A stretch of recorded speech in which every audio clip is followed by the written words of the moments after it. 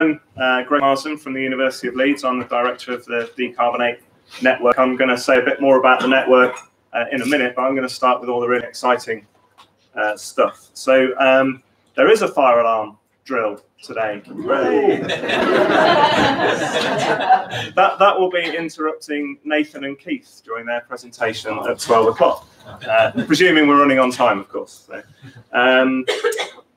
So in the case of a fire, obviously you just make your way straight out of the building. Don't take personal belongings. Don't use the lifts. The fire muster point is outside of the Benson building on Wellington Place. It's signposted at the main exit. Toilets are located sort of back out past reception, and there's an accessible toilet on the right-hand side. There is complimentary internet access. The network is CP Leeds Wi-Fi. You just need to open it up. There's no passwords or anything like that. We are live streaming the Q&A and presentations this morning. So if during Q&A you don't want to have your voice, but you do want to have your question asked, then just let us know, and we can make sure that somebody reads that question out for you. Please do take photos. I can't see anyone with a yellow lanyard on, but if they have got a yellow lanyard on, it's because they don't want the photo taking of them. So it should be fairly straightforward to work that out. We're with the hashtag DecarboN8 if you're following on Twitter, so please feel free to share all of that. We've got a live illustrator here today at the back of the room, Tom, who's going to be visually capturing some of the discussions. He's not going to be doing portraits, although you could probably catch him at lunchtime if you want to. Something like that. Yeah, he's just going to give us a bit of a flavour of the sorts of discussions he's hearing us have. And if you haven't noticed, we've also got a large map of the north of England and some bits further south over by the Christmas tree in the coffee area. And that's for you to go and populate with post-it notes and scribbles and stuff like that, to try and capture some of the interesting things that are already going on in decarbonising transport across the north. So do have a go at populating that. Okay, so that's the administration. So I'm delighted that I'm able to welcome Councillor Lisa Mulherin, who's the Executive Board Member for Climate Change, Transport and Sustainable Development for Leeds City Council, to give us our opening welcome address. So, Lisa.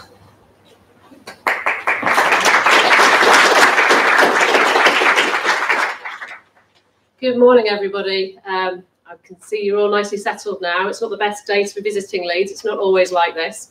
So can I just say I'd like to welcome you to the City of Leeds. My name is Lisa Mulherin. I'm a Leeds City Councillor, and as Greg has said, I am the Executive Member for Climate Change, Transport and Sustainable Development here in Leeds. In March this year, Leeds City Council declared a climate emergency. This following the findings of the IPCC report this time last year. As you know, that report was truly sobering, and of course the timescales in which we have to act are even more of a challenge. Leeds is committed to be carbon neutral by 2030, which is an ambitious target, but one which we are working hard to achieve.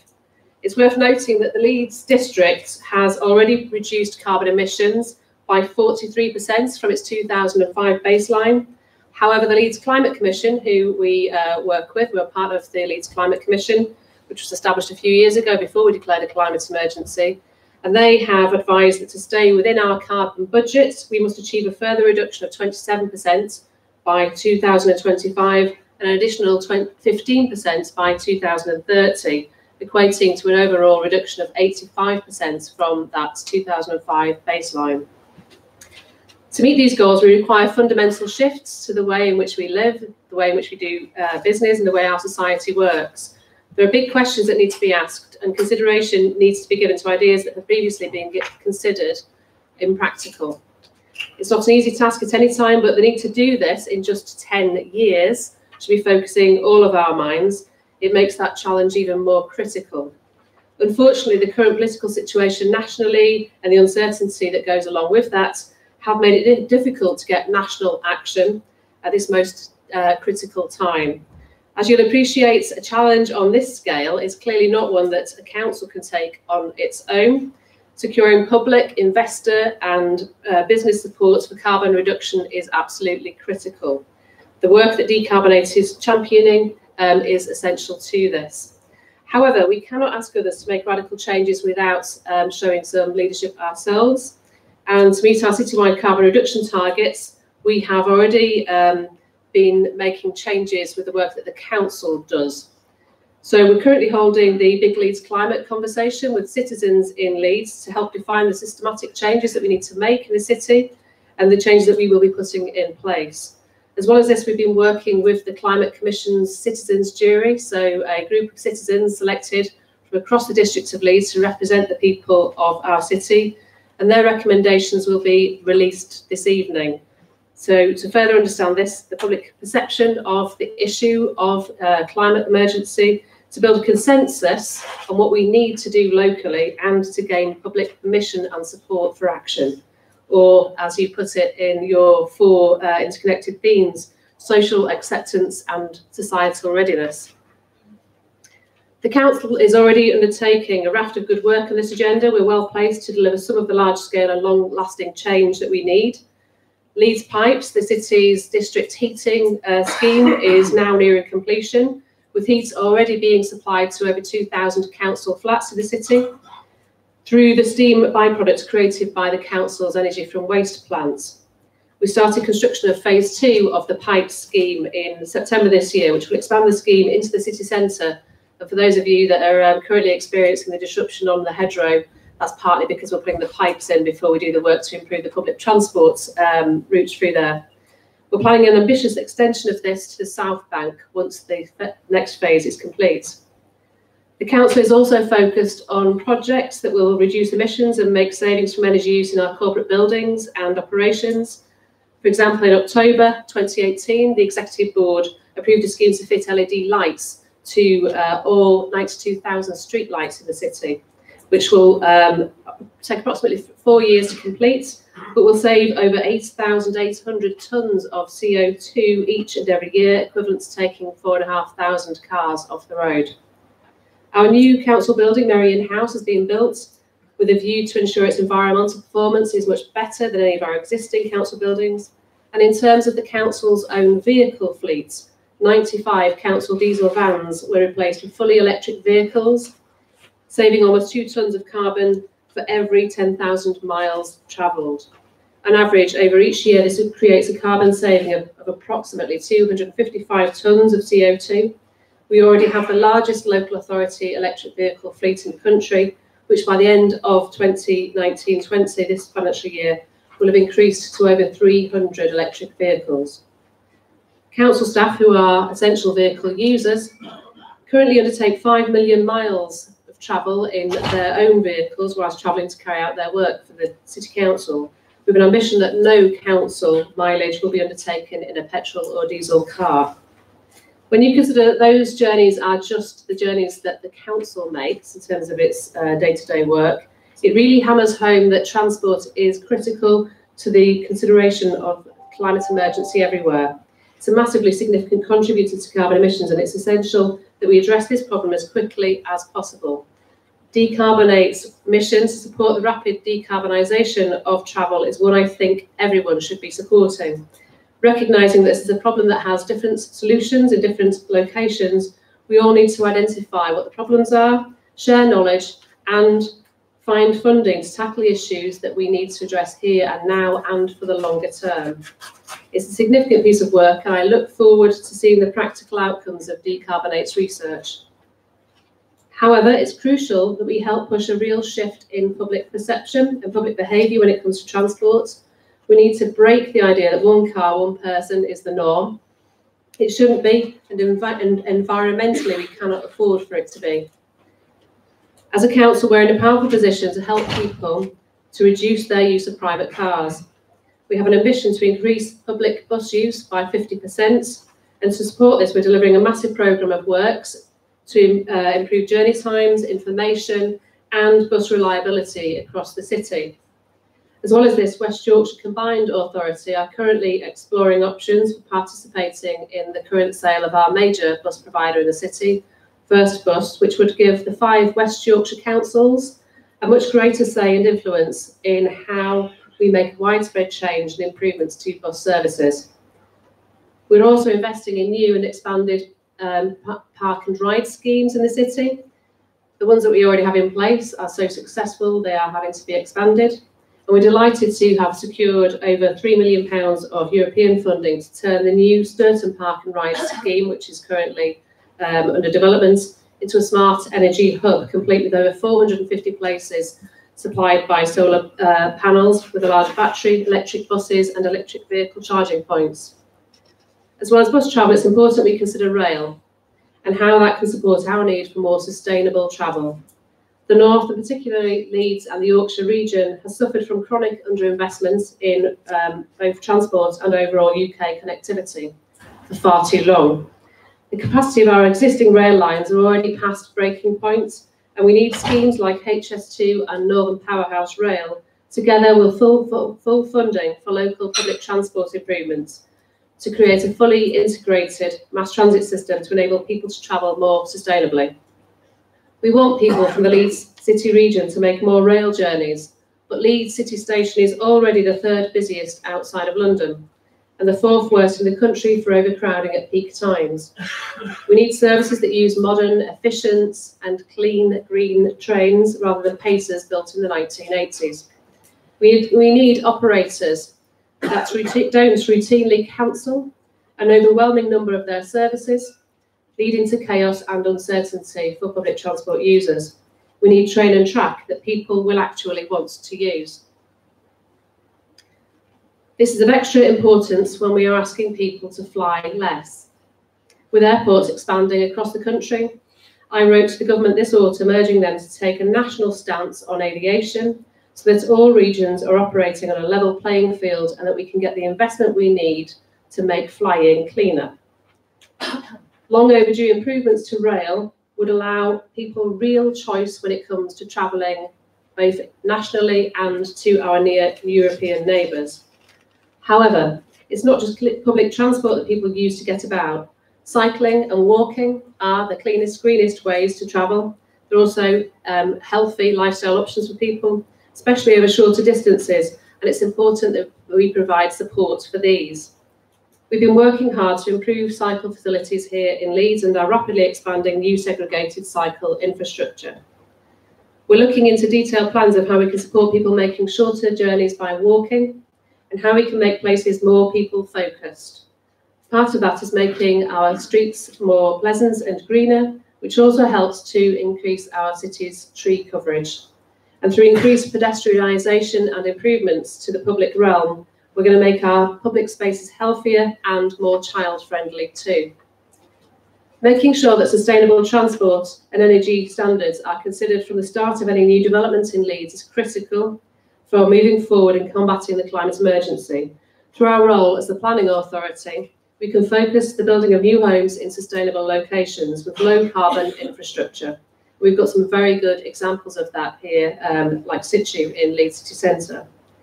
We have specific policies in our recently adopted core strategy to encourage energy efficiency and renewable energy use, the management and mitigation of flood risk, improving air quality, sustainable design and construction, and vehicle charging points. Because of the general election, we've been delayed in bringing forward our local action plan that would have been published next month for addressing the climate emergency, but that will be published at the end of this year for the decision to be made in the first week of January. It will take on recommendations and feedback from a number of sources and people, including both the Big Leeds Climate Conversation and the Leeds Citizens Jury. There is sometimes a feeling of hopelessness for people when faced with the challenge and the sheer size and scale of the climate emergency. It's big and it is difficult. There are going to be difficult decisions to be made and we need public support to do that. But it can also be a cause for hope. There's not much time to make change, but we have not passed a point of no return. People across the world are getting more and more engaged with this agenda and creating the momentum we need to see for change. Restructuring and decarbonising our society is a chance for real positive change, as well as bringing growth and economic benefits that can support all communities and no longer be at the expense of our environment.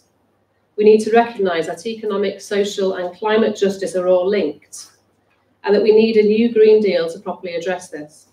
One that has the benefits for people and the planet at its heart, which brings forward a green industrial revolution, creating jobs for a just transition from the technology we now know is not only polluting our local environment, but at risk of irreversibly damaging the ecosystem on which we all depend. As I said previously, DecarboN8's research will be crucial in the coming years, especially considering the limited time we have to make widespread and significant change. I'm sure there will be some fascinating discussions held today that will help move this agenda forward, and I look forward to seeing how we can use this research and practical measures in the future. Thank you.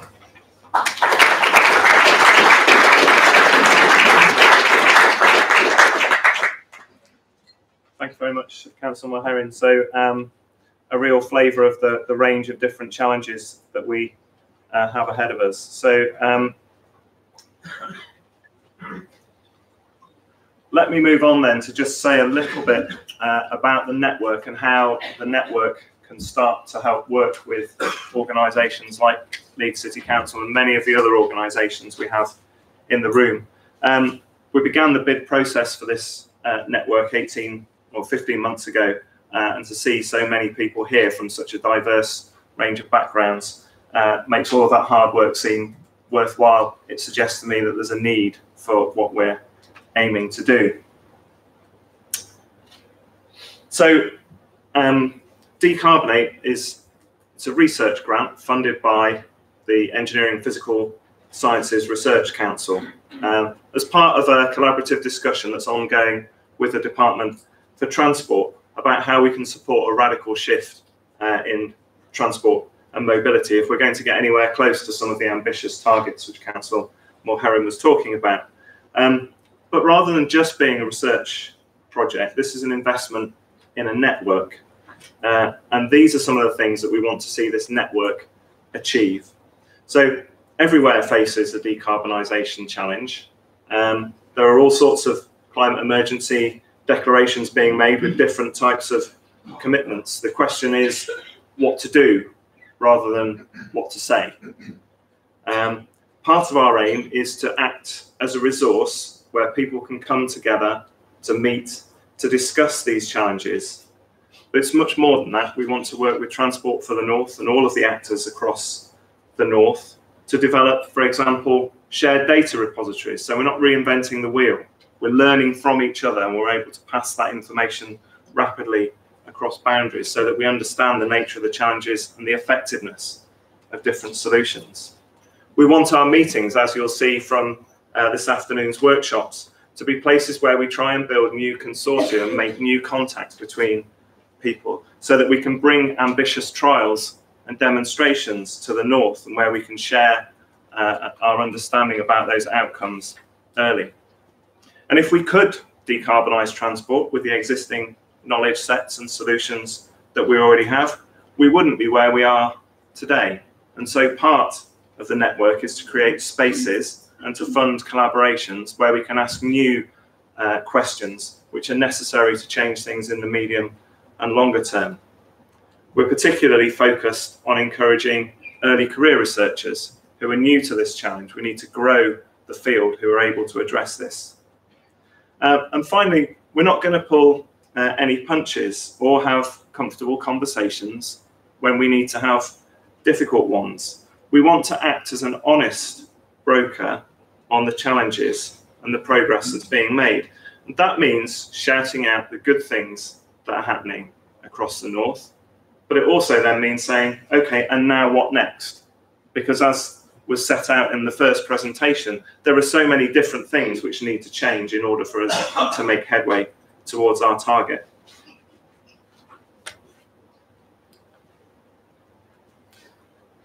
DecarboN8's one of 5 networks that have been funded by the research councils, the others being on hydrogen, vehicle-to-grid connectivity, freight and jet fuel. And I have a coordinating role across the 5 networks, and we will work together on some aspects of these challenges. However, what's distinctive about DecarboN8 is that we've taken a place-based approach to decarbonisation. So I'll just say a little bit more about that. But we're trying to build an integrated community of practice, sharing data and promoting trial development and learning across the north. So there is a lot of work done on carbon pathways, but this tends to be done at a fairly aggregate scale. Decarbonisation happens in places, and those places have very different characteristics. And so what's going to be required as a solution set is going to be quite different. And across the north, we have that diversity of different examples. So we've got very modern urban living in most of our city centres. We've got terraced housing. We've got 1960s blocks of flats, vast swathes of suburbia, and many smaller smaller towns with a range of transport challenges, and some deeply rural areas, many of which are quite well used by tourists. So we've got a real diverse and challenging set of environments within which we can try and decarbonise and learn. And we start from very different positions. You'll see more of this sort of data in the workshops that we've got this afternoon. And if you're at the back, you probably won't be able to see much of that at all. But it's a chart with lots of different coloured spaces. It's an analysis that comes from looking at the MOT data about how far different sorts of vehicles of different ages travel. What you can basically see is that the blue areas here are the big cities. So you've got Leeds over here, York, and then we've got Tees Valley up there in the north of the image. So the cities have lower per capita emissions, quite substantially lower than some of our rural areas. Okay, so what are we going to do to decarbonise these very different places?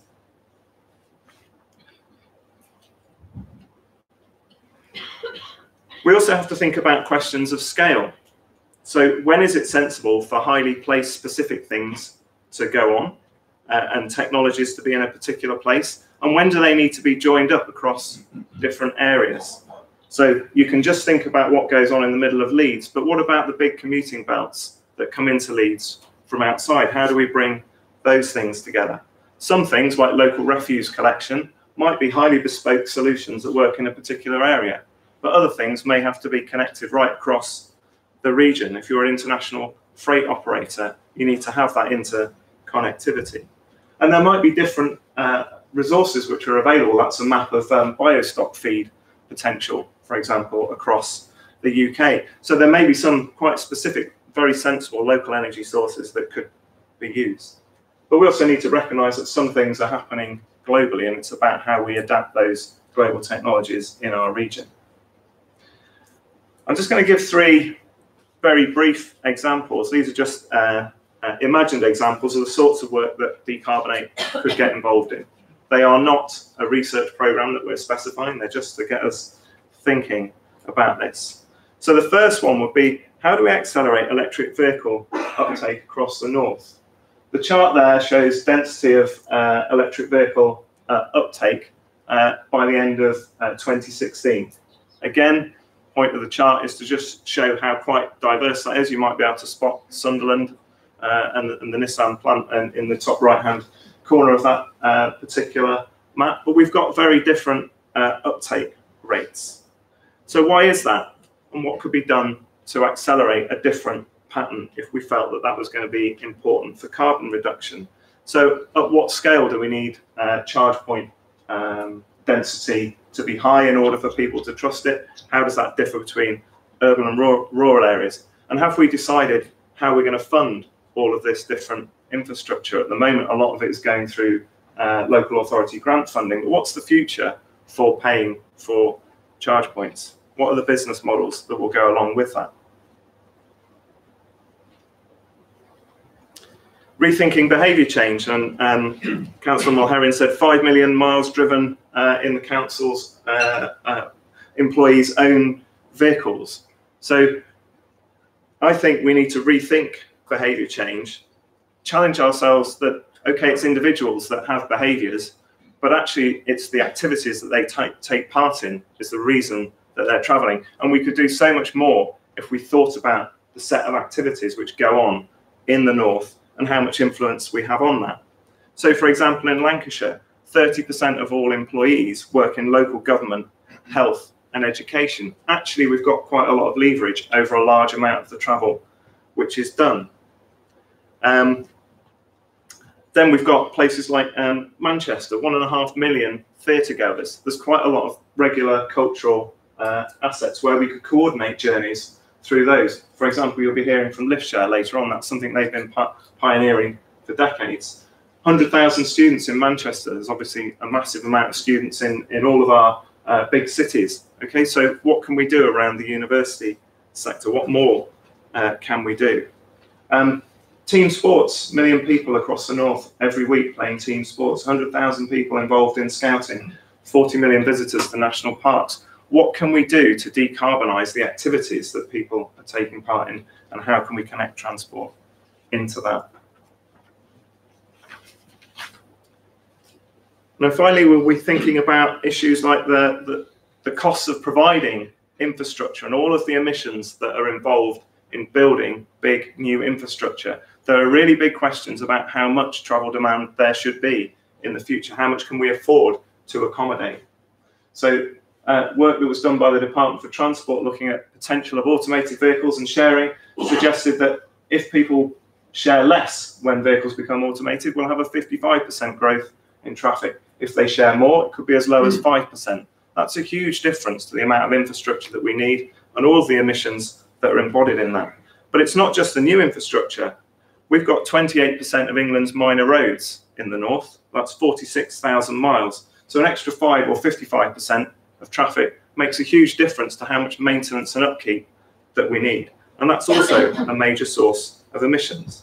And of course, it's not just road. TfN's strategic plan for rail is for a spending of somewhere between 60 billion and 100 billion by 2050. And there's a big carbon challenge around the infrastructure involved in building that as well. So there's massive scope for us to be collaborating and working together. So just a little bit about who we are and how we're working, how we're organised. So we're coordinated by 4 overarching research teams. So we have Societal Acceptance and Readiness, which is led by Monica Boucher from Lancaster University. Down here at front, you'll be hearing from her shortly. Sarah Walker from the University of Newcastle is looking at powering future transport, fuels, electrification. And you'll hear from her towards the end of the day. Professor Kevin Anderson, who will be on the Carbon Pathway panel, here is leading a theme on carbon target setting. And Danielle Benzi-Tingley, University of Sheffield, looking at these trade-offs between demand, futures, and the emissions involved in construction. And we have a range of collaborators from across the N8 universities. The N8 universities are the 8 most research-intensive universities in the UK, all performing slightly different roles. Carl Whittle coordinating the research programme, Samarthia working on our equality and diversity plan, Hongjian Sun from Durham, who's running a big international event for us. Shona and Tina you will have heard from through our programme organisation. But finally, I just want to mention our collaboration with the Connected Places Catapult, and you'll hear from Delia on the panel. So this is to try and build in work to actually develop innovation trials. We're already in discussions with one industrial partner, talking to a local authority about what we can do to bring new trials to the north.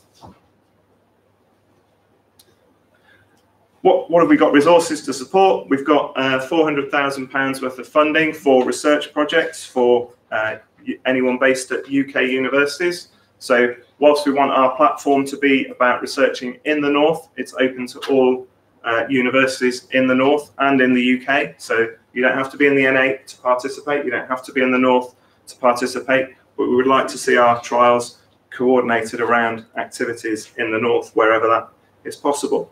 Our first call will be in December. That'll be 100,000. We'll have 2 further calls.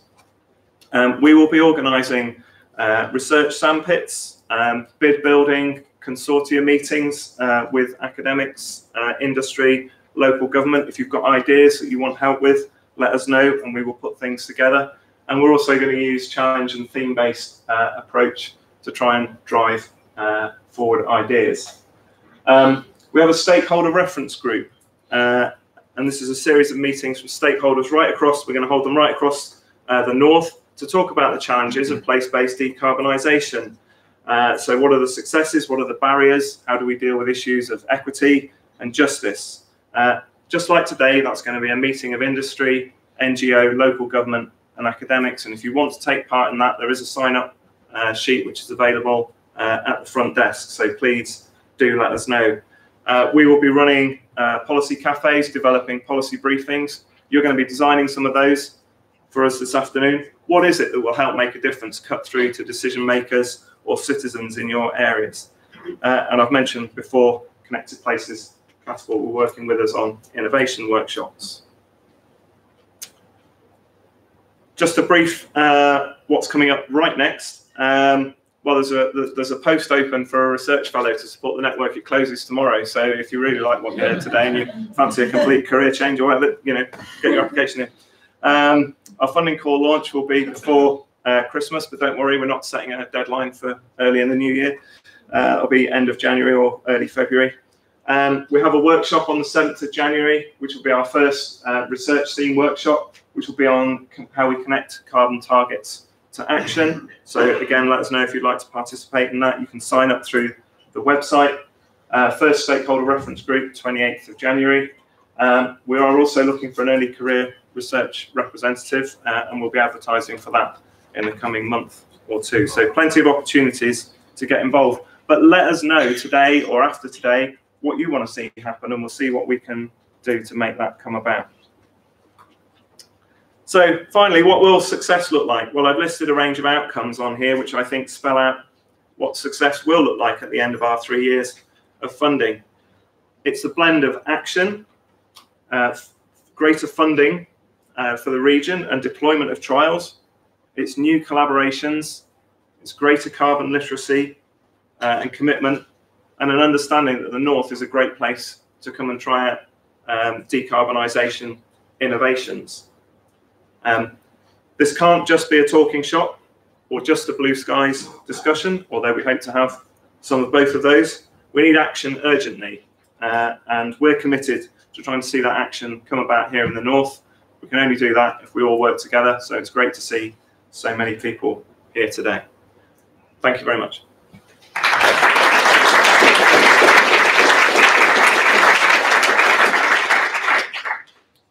Now, we're not going to take questions. We're going to move straight through the presentation, and then we'll get into our panel discussion. So without running over any further, I'll hand over to Lucy Jakes from Transport for the North.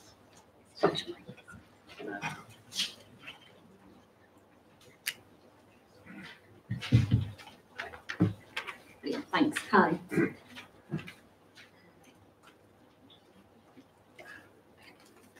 So I'm just going to start off and talk a little bit about some context to Transport for the North and who we are, for those that might not be aware. And then I'll start to talk about some of the work that we've been doing in this space and what we're going to be doing over the next couple of years, really, in this arena. So I think the first things to note around Transport for the North in itself is we are a subnational transport body, so the first of its kind in the UK. And essentially what that means is we act between local governments, so local partners, and national government, and we advise around what we think the strategic pan-northern transport solutions might be or requirements are for the North. A key part of that, and probably what makes our task quite complex, is the area that we represent. So, the North is made up of 15 million people. We represent 20 local transport authorities. Within that, there's 73 local authorities. So it's a complex geographic, social, economic, and environmental area with lots of different needs. And so TFN's role is to try to get those partners to come to a consensus around transport priorities and also what the solutions are for some of our problems. Just going to talk a little bit. So one of our key requirements as part of our statutory body status was to establish a strategic transport plan that brings together our transport priorities up to 2050, and also starts to map out some of the schemes that we'd be looking for investment for from central government to improve the transport network in the North. So our strategic transport plan was published in February this year, and that kind of sets the task really for what we're trying to do. I think one of the things that's quite important to note around our strategic transport plan itself, and what I think that makes TfN kind of set apart from traditional transport plans, if you like, is that our transport plan goes that step further. So beyond just thinking about what are the transport outcomes and the economic outcomes we would expect to see as a result of transport investment, we also think about, and within our kind of 4 key transport objectives, think about, well, what social inclusion is right at the heart of what we're trying to do. So actually, how do we ensure access to opportunities for all in the north? How do we make sure that we enable quality of life in the north? So thinking about place-based outcomes and what good quality of life looks like in the north. So how do we maintain our natural assets and make sure that the north's a great place to live and work by 2050 as well? So I think those things are right at the heart of what we're trying to do in our plan, and I think that's what kind of sets TfN apart from perhaps what other transport strategies are doing in this space. So a little bit just around the challenge, if you like. So some of this I'm sure you're aware of.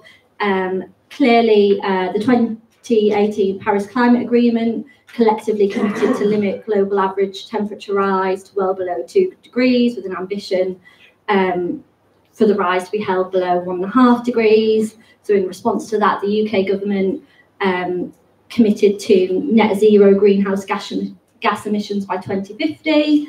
In response to that, a lot of TfN partners, and even before that, have declared climate emergencies across the north, which clearly are a failure of the transport investment today and can no longer be ignored. So as a result of that, some of those transport climate emergencies that our partners have set go beyond 2050 as well. So timescales for that range from 2030 up to 2040, 2050. And so again, for TfN, that's part of our challenge, is what's the right balance in terms of TfN's commitment moving forward, because clearly we have to get consensus between all our partners, and what might be right for an urban city region might be completely different to a rural area. So that's one of the challenges we face in the north, but we're really trying to move that forward. So aligned to that, within our STP, we're committed to lead the scoping and development of a pathway to 2050, and that's now moved one step further. So we've recently been doing some work with our partners, which has been member-led, to think about, as part of our corporate plan development for the next 5 years, what's the role for TfN moving forward? As part of our statutory body, we have a number of powers at the moment, but clearly, we are limited in what we can do. So there's a wider piece of work happening at the moment to kind of think about what members want TfN to be over the next 5-10 years. And as part of that, there's been a commitment to produce a trajectory which enables delivery of an absolute zero carbon transport network before 2050, reflecting on the fact that a lot of those climate emergencies our partners have declared come before 2050. So that, I think, is quite a step change, because that sets us ahead of what UK government is looking to do at this point in time. So again, it's positive, but it's also challenging because we don't have a huge amount of guidance yet from UK government around what their commitments are and what the policy framework we're working in looks like. Yeah. So this slide, I just wanted to give a bit of context to, again, part of our challenge. So we touched on this a little bit before. So essentially, how are people travelling now in the north? And I think this really kind of sets the scale. So as I mentioned before, the north represents 15 million people. So for context, that's about the same population as the Netherlands. So yes, we are looking at a regional kind of solution here, but essentially, it's a huge issue. And in terms of the policy commitment that needs to be made, it's quite stark. So some of the kind of interesting things on here. So 59% of all trips in the north at the moment are made by car, 11% by public transport, 90% of car commuting we know has one occupant. There's been an 18% increase in alternative fuel purchases in Q1 2019, but clearly we're starting from a low base. So as much as there might be a propensity to change, there's a huge amount of work to be done to shift people's travel behaviour. The next slide illustrates that even further and further kind of sets the scale of our challenge. So in 2016, TfN did a piece of work to understand future travel demand and what we think the forecast for that looks like. And the initial piece of work identified that by 2050, we would expect to see a 54% increase in road demand and a fourfold increase in rail demand. We're currently in the process of revising our forecasts here, and we're doing a piece of work around future uncertainty, so thinking about developing different scenarios, what the future might look like in the north, and a couple of those scenarios are focused around decarbonisation as well, and that piece of work's being led by TfN, but also with a number of an expert panel to support. So the expert panel pick up areas such as decarbonisation, social change, technological solutions, etc. And Greg actually sits on the panel on our behalf, providing some advice into some of these areas that are quite complex. So the outputs of that current piece of work are expected to complete early next year, and what that will do is that will provide us some revised future scenarios around uncertainty that we will then look to kind of feed into our further work. Another couple of things that I think are quite important to mention here in terms of some of the different modes, if you like. So if you think about road, I think one of the key challenges we have is we need to ensure that we have a joined up electric vehicle infrastructure across the north to enable mass adoption. So we need to better understand what that looks like now and what are the challenges and actually what's the infrastructure ask for that moving forward. Similarly, we need to understand how can we ensure a zero carbon public transport network by 2050. So again, what infrastructure is needed to help us deliver that, and what's the trajectory for change for those organisations. Similarly with rail, there has been some work done. So the rail network have established a decarbonisation task force, which had previously produced a couple of reports which identified the removal of diesel passenger trains by 2040 as feasible through battery, electric and hydrogen trains, but did identify that high speed and freight was only credible, was particularly challenging, and the only credible alternative to that is electric vehicles. So again, another part of the challenge there, which has been further accelerated through government's commitment for absolute net zero by 2050. So, you know, what are the solutions there long term? So the Rail Decarbonisation Task Force are now in the midst of doing some work to produce a map of the UK rail network, which shows which technology should be deployed where and that programme for delivery. And I understand that work's looking to kind of publish something in 2020. So, you know, work is happening across the piece, but clearly there's a lot more still to be done. So now I'm just going to briefly talk through quite high level some work that TfN has been doing in this space to build on our commitment in the STP to develop the pathway to 2050 for the North and to understand what that looks like. So just briefly in terms of our work to date. So we've done, you know, quite a few things, I would say, over the last 18 months, really, and there's definitely been a step change at TfN and with our partners around the momentum for making this a key priority within our workloads. So one of the key pieces of work that we have done, or the commitments we've made, is we've commissioned some external environmental expertise through Temple Group to support our work in this area and develop our thinking.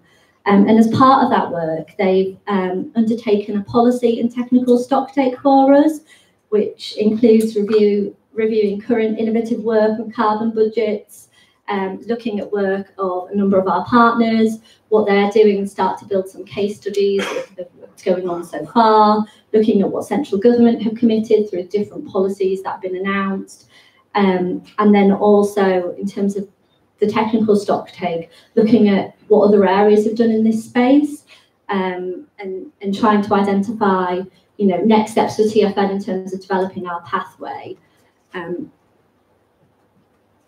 They've also produced a series of briefing notes covering 4 distinct key decarbonisation evidence stages, which I'll talk about a little bit more on the next slide. But essentially, this is how we develop the pathway, with a number of recommendations for TFN and our partners to discuss and consider moving forward. And then we've also been doing some other work, as Greg mentioned earlier. So TFN has a number of data and analytical kind of tools at our disposal. So we've been doing a lot of work to further develop those and to feed into the future transport demand scenarios as well. So identifying how do we embed different future scenarios into our transport models to help us map out what this trajectory looks like and help us understand that kind of scale of change as it comes about. And then finally, as well, as I mentioned before, we have now committed with our partners to producing a trajectory to deliver absolute net zero before 2050. So again, moving forward over the coming months, we need to work through how we work through with our partners how we better define that target. So actually, what target date are we setting on that? And clearly that will be quite a lengthy kind of governance process, because as I mentioned, some partners have declared that climate emergency to 2030, others are at 2050. And we need to make sure that, you know, TFN, while being aspirational and, you know, wanting to set the pace for change, that we're making sure that that's kind of representative of where our partners are at across the north. Okay, so just a little bit in terms of developing the pathway and what that looks like. So again, this has mainly been led by some consultants who've done some work for us at Temple. I believe Ross is going to sit on the panel if there was any more technical questions about this. But just high level, so there's a couple of different steps in terms of how we develop the pathway. And the first step and the starting point for this is the historic emissions inventory. So what we need to establish is a method that can be periodically updated. So how do we gather that? Essentially, this is the core evidence component for tracking progress towards our target.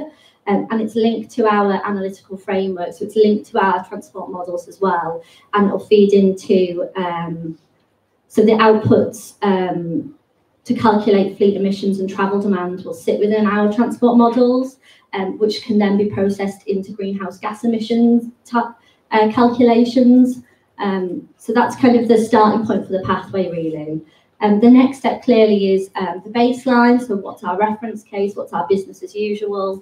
And again, this will be linked to different contextual factors, actually. So what does population change look like?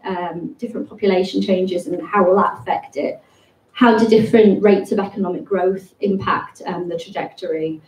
Fuel prices, etc. There's a number of different kinds of factors that feed into the reference case that will help us kind of map out how this might change over time. And again, it links to those scenarios, those future scenarios, which is currently being undertaken at the moment. So that's really critical to help us understand the different baselines and start to think about what the trajectories are. So the third step clearly is the pathway. So it's not, and I think the really important thing here is clearly it's not about the end point, but actually it's that trajectory for change and how do we get there and how fast is that rate of change. So again, you know, TFN seeking some external advice to help us identify our approach and decisions towards setting that pathway, and that will be a key part of our work over the next year, really. And then finally as well, the other elements to this piece of work is clearly there's a piece around policy analysis. So actually, what are the cumulative effects of emissions reduction? and what are the existing policies to support, etc. And finally, there's a gap analysis as well, which I don't think is covered in there. Oh yeah, it is. So clearly, you know, once we've kind of identified the trajectory, we've looked at what policies exist at the moment. Clearly, there's a misalignment at the moment between, you know, what the ambition is and actually, you know, there are some policies out there, but there's not a huge amount of detail in how we take this forward at the moment. So it's that policy framework, that gap analysis, which is going to be really critical to actually making sure we deliver on this, and it's not just kind of a soundbite. So finally, so finally, just wanted to quickly run through some of our next steps. So clearly, this is a work in progress. There's a lot more still to be done here. So in terms of our next steps, so the first thing is those future scenarios, so making sure they align to decarbonisation analysis, which is ongoing at the moment. Second to that, next year in our business plan, we're looking to model the series of trajectories of the pathway to 2050, based on the outcomes of those future scenarios. And then once that's been identified, once those pathways have been identified, there's clearly a huge amount of work required to determine the functional policy framework for delivery, which is particularly complex due to the pestle factors. So, and also the lack of central government policy. So how much of this is determined by national policy, how much of it is local policy, how much of it is within TFN's sphere of influence, given traditionally we're looking at pan-northern journeys, which typically are kind of 15 miles or more. So it's from local authority to local authority. So what are the solutions at all of those different levels? And that all needs a lot more work by ourselves and partners. And then I think the other critical thing to kind of identify on here as well is next year, in the next financial year, we're committing to publishing a decarbonisation strategy alongside our revised investment programme. So that will summarise our work to date, the trajectories, our thinking and the next steps as well. And then the final slide, I recognise I'm running out of time, but just the final slide to kind of just as a bit of a, maybe it'll spark some of the discussion for the panel session really. But just a question around how DecarboN8 can maybe support TFN in our work in this space. So clearly there's it's a big task, there's a big challenge, lots of questions that we don't know the answer to, national government don't know the answer to, globally people don't know the answer to. So clearly collaboration is the key to this, and utilising expertise from a range of different sectors, academics, etc., will really help us move our thinking forward. So key questions here to the network would be how can the network support us identifying that decarbonisation pathway? How can we use the network and the members within it to better understand what the technological and social change that's required will be? You know, is there expertise in the network that can support us with data mining to better understand the current picture in the north across a range of different areas? And also, I think a really key one for us is around building relationships. So clearly TFN has really strong relationships with our partners, so the local authorities, DFT, Highways England, etc., but not particularly great relationships at present with electricity, technology providers, etc. So hopefully the network can help us link with those types of organisations again, because a lot of the solutions to some of this might come from those leaders really. That's it. Thank you.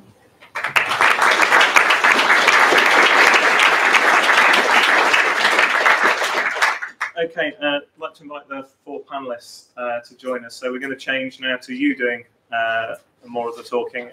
So it'll be a Q&A. So we've got Kevin Anderson, Professor of Energy and Climate Change, University of Manchester and Uppsala University. Ewa Kmietovic, who's a team leader of Transport and Land Use Mitigation, Committee on Climate Change, to come have a seat. Delia Dimitriou, who's the Strategic Development Director for the R&D programme, the Connected Places Catapult.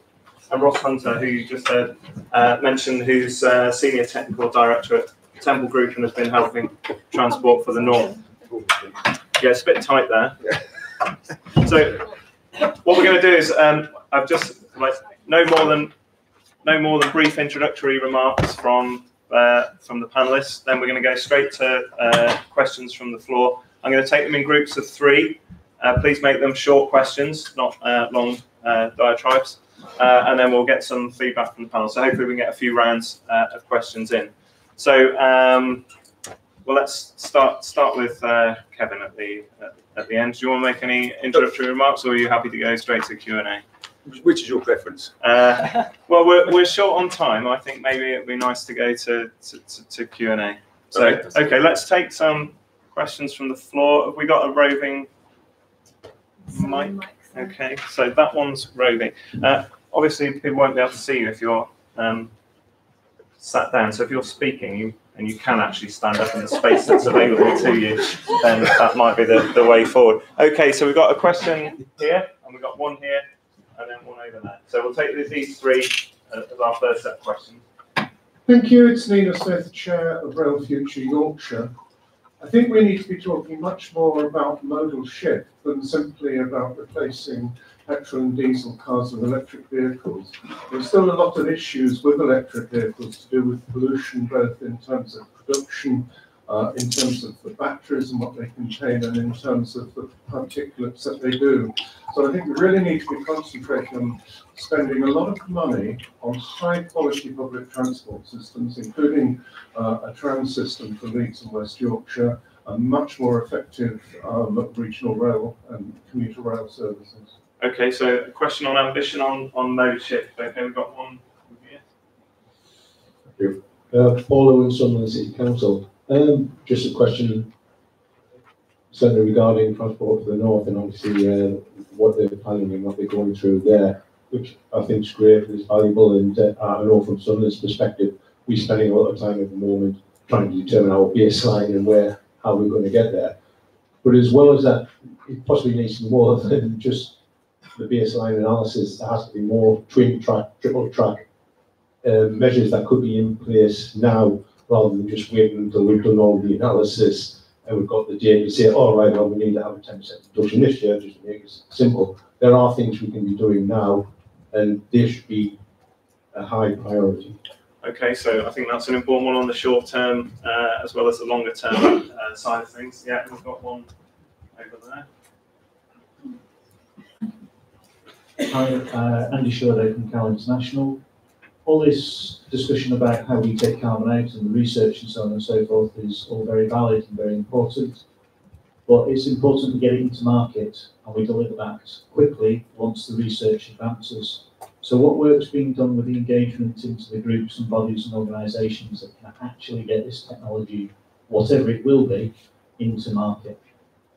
Okay, well, I'm particularly looking at Delia to pick up on that. They're on the category. Okay, so who would like to start, and where would you like to start? You don't all have to answer all of those.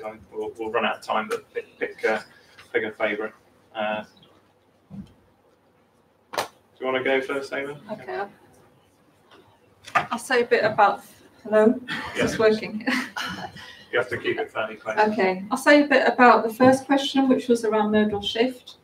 I think that's a really important question, and something that we've been trying to incorporate into our deep emission reduction scenarios for transport. So the way we approach it is quite sort of stylized at the moment. So we look at different modes of transport, like cars, HGVs and aviation, and see how much, have a look at the evidence and see how much can be shifted into other modes. So for passenger cars, for example, we look at the potential for switching probably the easiest journeys, which tend to be the shortest journeys, into cycling, public transport and walking, and what the associated policies are needed to deliver that.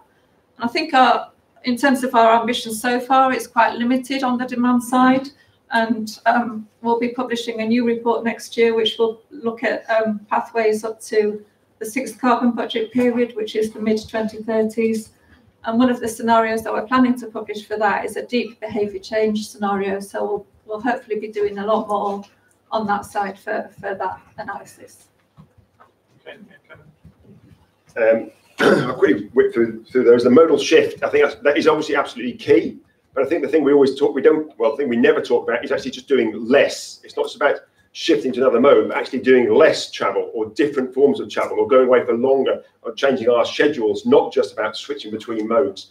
I also think in this we have to start to think what fits well with our physical built environment. So I'm not a great fan of EVs within cities, for instance. Why are we still going to move around, in my case, 84 kilograms of flesh with 2,000 kilograms of metal, just a few kilometers? So perhaps electric bikes, public transport, walking, replanning our cities and our urban environments to not be using cars. But then maybe, in fact, the charging structure, perhaps for EVs, would be much more appropriate in the rural environment, which sometimes is a much better place. We have much lower load factors, and cars may be better than buses in those sort of environments. In terms of the policies in place now, that is, again, absolutely key. And in fact, one of the issues about that is that the main policies there need to be about driving our behavioural shift rather than just the technologies, because we cannot make major shifts in the technologies that will drive the emissions down in the very near term, in the 1 to 3 year time frame. So I would argue we need about 30% reduction in emissions from the transport network within about 3 years to meet our Paris, to be online with our Paris commitments.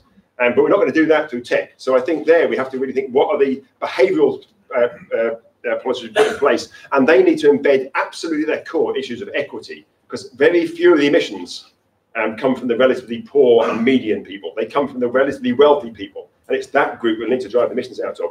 And in terms of what how do we take this to market, I'm a great fan of standards, actually, rather than prices. Set the standards, and the markets are very good at delivering to those, but those standards need to be incredibly tight if we're to deliver on Paris. Oh, I will talk about how the power of this network to shape the market, the transport market. What's going on now at UN level? Transport is the only sector that will not meet the Paris Agreement. So there is room to shape, through different innovations and implementations, how to decarbonize transport. And I will give you an example how TFN via TFGM was brought in Washington in 2016 as part of an EU-US cooperation program on decarbonizing transport for a sustainable future.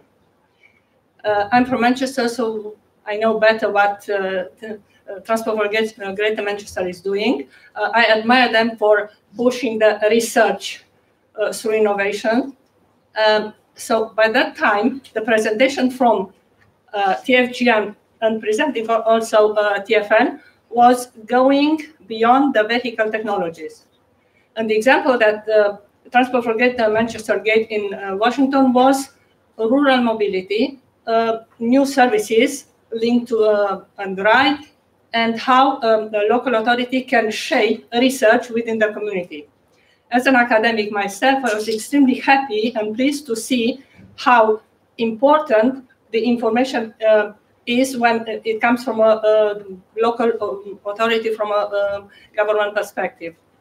So our role as Catapult will be to bring this network via innovations to scaling up into demonstrators, and also to have our place at the global level. And I can also mention the Marrakesh Partnership for Climate Action. We can shape our role there. And also next year, Conference of Parties will be in Glasgow. So let's shape these ambitions as well. Thank you. Great. Okay, just to pick up on the first point around the ambition for modal shift, yes, that's definitely one. I would very much agree with Kevin. There was something that was mentioned there with regards to co-benefits with air quality. That's really important when we look at electric vehicles and fine particulates. Already by 2020, 50% of road transport emissions of fine particles are coming from the tyres, the brakes and resuspension of particles, going up to 75% by 2025. So clearly the air quality problem, that co-benefit, isn't necessarily going away. So we need to reduce those vehicle kilometres. Coming on to the question around TFN and some of the work that we've done with TFN, I think there's a couple of aspects to this in terms of, yes, I would completely agree about getting action in now, and that's part of the work that's been done. There's a lot of work going on in regards to the big investment program that TFN had, and some of the work that we did was looking about how can the decarbonisation part of that decision-making process be much more up pipeline, much more upstream, so the initial design phase of some of that work, and that's something that will hopefully come online sooner rather than later. Also to mention, this work has been quick and it's going to be quick towards the what do we do next. And then the final quick point to mention around that is that you do need to understand your scope. You need to understand what you're acting on. You need to understand your policy drivers, hence the importance of something like the greenhouse gas inventory and making that specific to TfN's remit. Great, thanks. We'll take another bank of 3 questions. I think I'll just add to Andy's question that in the room we've got people who've got challenges. They're the deployment environments in which we need these technologies to be deployed. We've got some technology companies and industry bodies. You know, let's be designing those trials together so that we do the learning and then we get the deployment here in the north. Okay, we'll take some from over here. So let's start with the lady over there. Let's do the 3 clusters there. So I'm going to jump over you. Great. So it's quite tight in here, isn't it? Trying to get an exercise, get reception today. Hiya, Lucy from Zero Carbon Yorkshire. I just wondered if the necessary conversations are happening with the airports, because as we know, there's lots of expansion talk on the table, which to me seems absolutely crazy that it should even be on the table. And I wondered if the figures are now reflecting the carbon that's coming from the airports and the flights, and whether this is a huge thing and they should be bringing these levels down rather than more flying. And I just wondered if this is being addressed, because to me that's a really massive issue. Great, thanks. And we have 2 more in the nearby vicinity. Yeah. Hi, I'm Rachel Bridley from Steer. First of all, it's fantastic to see how much activity is already going on following the net zero commitment.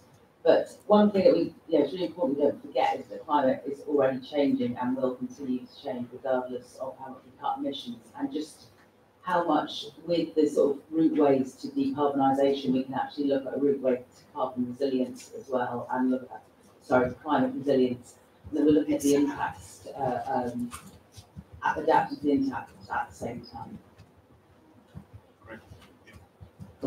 Alice Wright, freelance, working mainly in national parks and rural areas. With behaviour change and technological solutions being either too slow or too small, when will private car use restriction become politically acceptable, and is it something that we need to do at the regional spatial scale rather than just locally?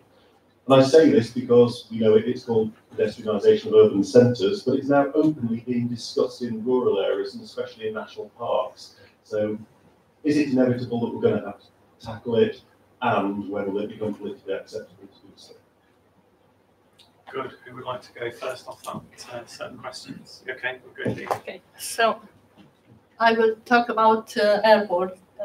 So aviation integration into the transport system. Here, there's a problem worldwide because aviation was always perceived, and the business that they were doing was in isolation. We're talking about airport, local air quality, not integrating with the motorways around the airport.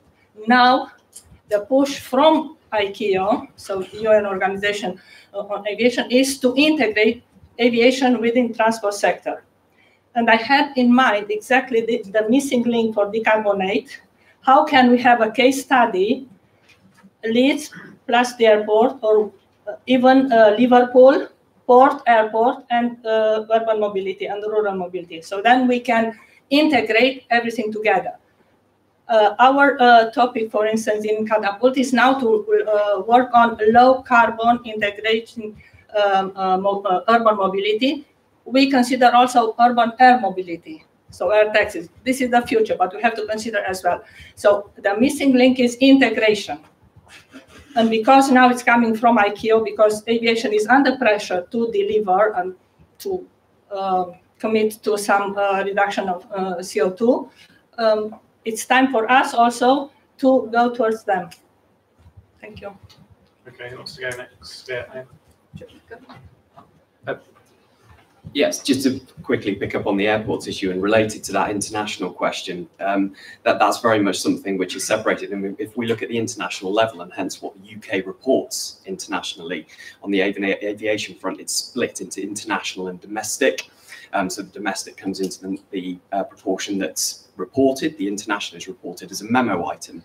So it's reported as a separate bit, and that's being handled by ICAO as an international process. So there's an aspect of looking at that domestic portion as well. You can also further split it down when we look at emissions from airports. There's also the ground emissions as well, which is substantial, and there's a real potential opportunity to really drive that down going forward as well. So there is definitely opportunities to work with the airports going forward, I think. With regard to the climate resilience question, that's very important, and that's something where I think, again, you look at policies and you look at dual benefits, and there's a lot of lessons to be learned there from when we look at the international level, and particularly when we look at our developing nations who tend to approach mitigation as mitigation through adaptation. Because that's extremely important. They're focused on adapting. So hence policies tend to focus on what are the win-wins, and that's definitely a lesson that we can learn and take into some of the work that's done and scaled down to the level of DecarboN8. So aviation, yes, absolutely, that needs to be in our targets, and it's in the net zero target. We've got a trajectory for reducing aviation emissions, and that involves the sector actually taking action and not just offsetting their emissions. So have a look at that in our scenarios if you're interested. On the climate resilience point, yes, agree, that's absolutely fundamental too. I cover land use as well, and that's a sector where there's so many synergies and co-benefits of action on climate mitigation and resilience, and we'll be producing a report on land use later in the year, so have a look at that as well. It's not really transport related, but it's around agriculture and land use. In terms of private car restriction, I think that's really tricky point, and perhaps that's easier done at the local level than it is at the national level.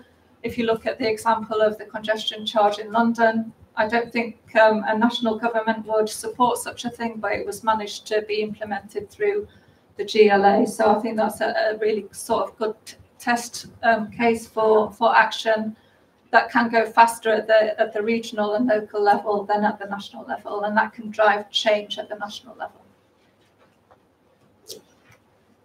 I'll caveat everything I'm about to say, that I think we should deliver. We've committed to the Paris Agreement. So assuming we are going to deliver the Paris Agreement, and we're going to go for real zero, not some mythical net zero. Remember, net is Latin for pass the buck to our children.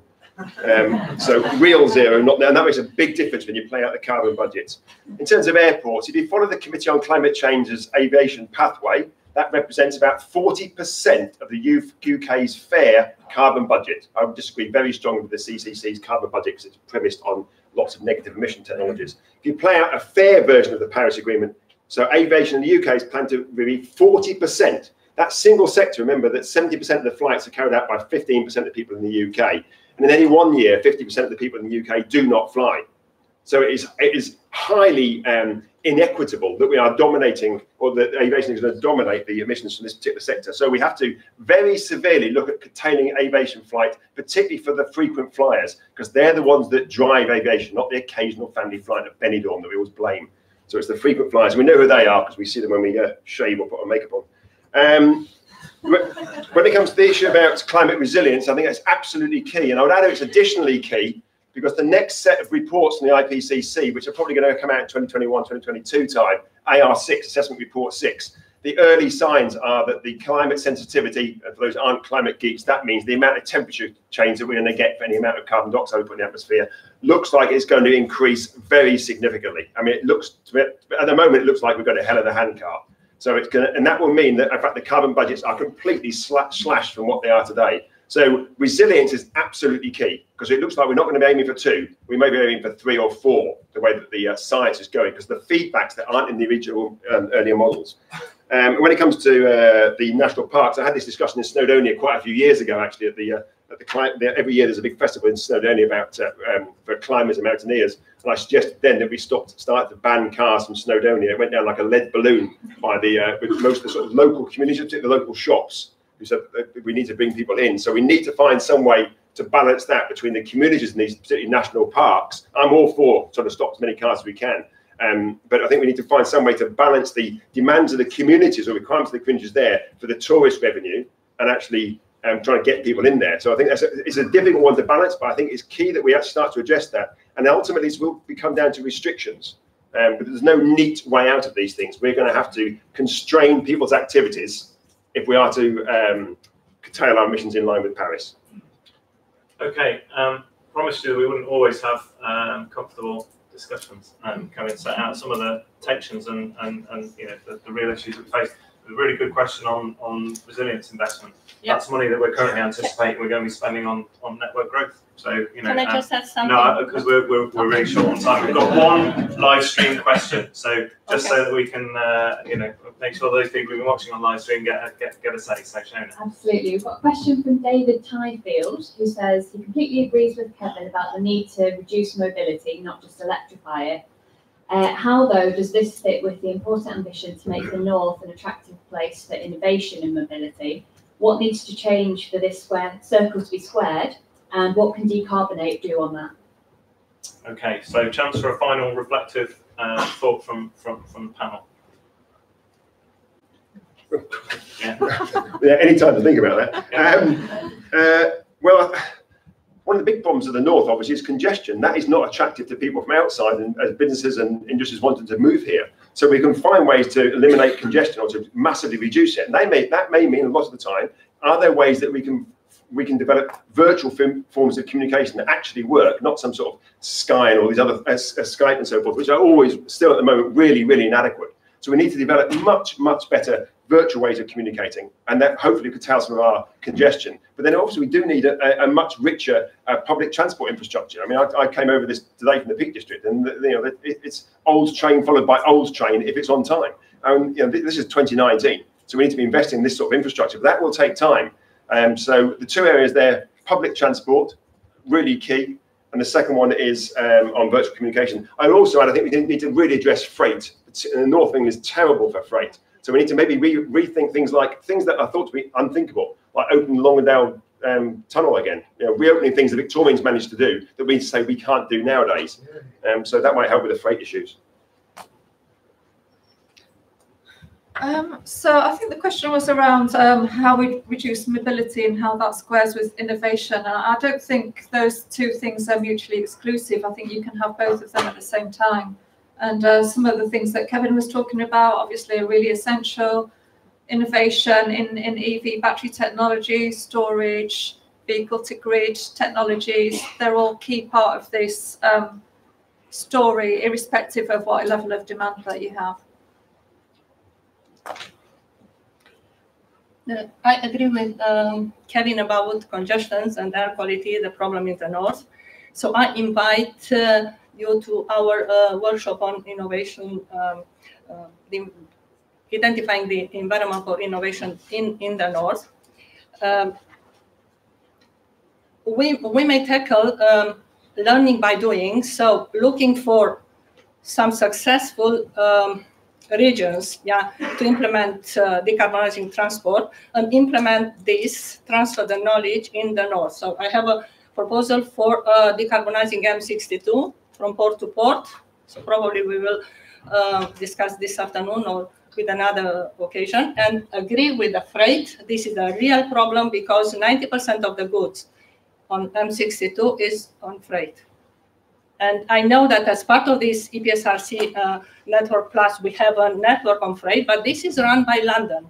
So we have to focus in the North and to find some clever solutions to export them in the other parts of UK. Okay, just to finish off, hopefully to end on a perhaps a bit more of a positive note as well, and looking at this from the TfN perspective, obviously TfN is a relatively young organisation. It gives a rather unique opportunity to address this issue of transport greenhouse gas emissions in the North. It's one which is looking for high ambition, certainly, versus the rest of the UK, and also when you look internationally, and it's a relatively blank canvas at the moment, and that canvas is wanting to be have writing on it very, very quickly. So there's chance for action, real action, very soon.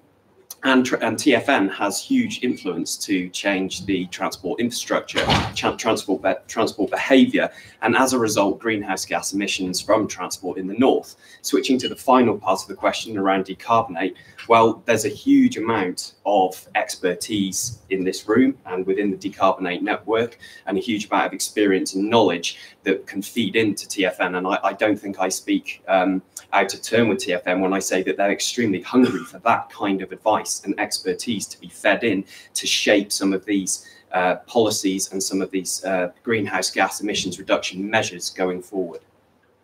Great. Join me in thanking the panel.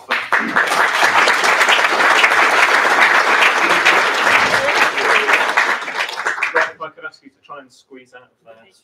We're going to move straight on into two more presentations. So we're going to switch more into a kind of place-based focus. So I'm delighted to welcome Ian Palmer, who's the head of strategic modelling and analysis. Is that close enough for Greater Manchester? He's going to talk about the you need to just pop the slides. He's going to talk a little bit about the work they've been doing in Greater Manchester around their 2040 strategy. Good morning. Is the fire alarm going to go off? Yeah. Well, okay, right. I'll try and do this really quick then, and then I'll get off. I'm glad that we've already covered congestion charging and aviation emissions, so obviously any questions I get will be really easy. But also, I think I've learned quite a lot already, which is highlighted as a transport planner who's now the wrong side of 50. I've got a lot to learn, and maybe the future generations will suffer from my inaction. Greater Manchester's done quite a lot over the last few years in terms of trying to create an integrated strategic planning framework to try and bring these different sectors together that clearly will be needed to try and solve the carbon problem. I think we've all been trying to solve different problems, but also this, I think, integration of strategic planning is needed and covers quite a lot of the issues that have already been raised this morning. Transport is but one part of that, and we all sit under the Greater Manchester strategy. But this integration takes a lot of time. So one of the words I heard Greg said this morning was this network from DecarboN8 is going to be rapid. And we all need to, as I need to wake up, we all need to wake up and move from this strategic planning level, which I think is vital. So we are tackling the big issues in an integrated way, but then get down to the level of sort of prioritising action and then actually getting on and doing things. So that's something I've been picking up today. So in terms of that integrated planning journey, these are the 10 themes of the Greater Manchester strategy. And we've been working on this for over a decade now, informed, and it's quite important, largely by the Manchester Independent Economic Review, and more recently, our Prosperity Review. And this integrated planning tends not to be informed by a sort of environmental agenda. And maybe when I started, I'd only read these documents and the 10 areas, number 5 is transport, that's what I'm doing, straight in there, just going to look at that transport bit. I don't even read the exec summary, just read chapter 5 and off we go. But more recently, the place, and this is why I think DecarboN8's focus on a place-based agenda is chimes with what we've been trying to do in Greater Manchester. And as people from different sectors try to look at what does the place need, and then you have to, unfortunately, read all 10 chapters and try and think about that. So I'm learning things this morning. So in that integrated place-based sort of way, maybe 2 or 3 years ago now, we launched our revised local transport plan. We didn't call it a local transport plan, we called it 2040, a strategy. And at the heart of it, we were trying to pick up some of what is the sustainable transport that is needed for the future. And we set ourselves a target, it's all about targets, but mine are transport targets, not carbon targets. So that's an interesting point I hope we'll come back to. So we set out and said, right, we want to try and make 50% of our journeys in the future sustainable.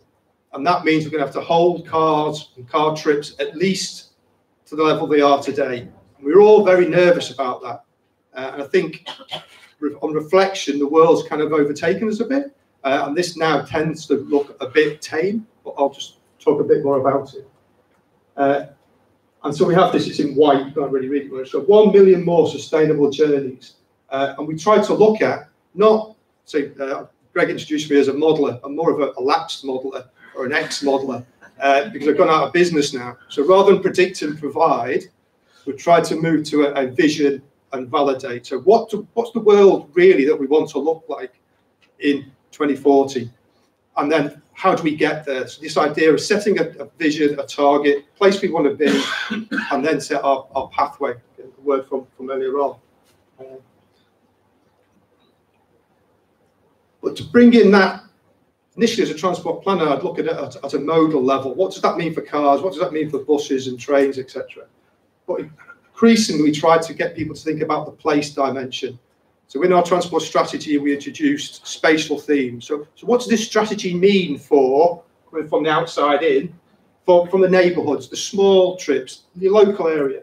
What does it mean for travelling around our city region? How do we get from places to places? There's quite a lot of traffic and activity. Let's not talk about traffic. Activity that's in the regional centre. So how do you get to the regional centre? And then maybe getting into more of the spaces of TFN and our access to the world, to the globe. So how do we think about that? So we then try to break down that 50% sustainable journeys by 2040 by those spatial themes and by mode. So people talked before about what does it mean for modes, but also what does it mean for places. So key local neighbourhood trips here. There's when you look at a trip base, there's so much more activity. This is very short. And if one of my colleagues here, they explain exactly which the definitions of these categories are. But this is sort of 2-3 kilometre trips in the local area. And it's really surprising when you show it on a trip basis, how much the trip making is local. And then, but there's still a chunk of car travel. And then to the regional centre, maybe where we focus an awful lot of our time, because that's where public transport is good and well, it's got a competitive advantage. But again, a sort of reasonable set of trip making, and maybe on a modal basis, we're not doing too bad. And our economic ambitions are pushing more traffic into the city centre. But this is the sort of big target area. You know, look at how much travel goes in and around the wider city region and how car-based that is. But I want to turn that on this morning's conversations into a carbon challenge. How do I move away from thinking about traffic and trips into a carbon one? So that's one area. Another area that I've been involved with is you get those strategies in place, and then it's all about the big budgets. It's about capital investment, and currently the two main political parties are again going to keep me in a job until I retire. So how do I go to prioritise all that capital investment they're sending through? And I just kind of reflected on how we've done that in the past. So there's about 10 or 12 city regions, city deals, sort of 2010, 11, 12, 13, set investment funds that were trying to work with government to put more money in, raise money a bit locally, but how do we spend the big money at a local level? Clearly, it's not big money compared to Network Rail and Highways England, but we'll come back to them maybe. And so I was just reflecting on how we in Greater Manchester had set the privatisation. And we were all about, maybe because we did it when we just had a recession, but it was all about the economy, stupid. So we want to maximise GVA, we want to build our economy, and we set ourselves a framework. But we also thought, well, we'll have to think about inclusion. So Kevin from Manchester Uni was there talking about different elements of society and sort of travel poverty. So we wanted to have a little dimension about that. And we also knew, even then, about 10 years ago, that carbon was an issue. But we set ourselves this really strong target of making sure that we were no worse off in our prioritisation. And other cities, so Glasgow, so I should say Glasgow and the Clyde Valley, and here in West Yorkshire, also set out to do these transport funds. Glasgow and the Clyde Valley was also looking at regeneration and flood defences. They moved things on a little bit. They're a bit more integrated. But again, it was all about the economy. This shouldn't say GM, sorry. It was maximising our economy for how much money we were putting in. But again, carbon for those two programmes was, I think this is my phrase, not theirs, but it was an aspiration. we'll try and do something. So to me, addressing carbon, decarbonate, how do we, because this is all coming back again now. Cities, city regions are going to be setting prioritisation exercises of how they spend big capital money. So we want those integrated transport networks that help places, that link to activity. We need to change the dimensions of this exercise. So how do we bring carbon from the bottom higher up?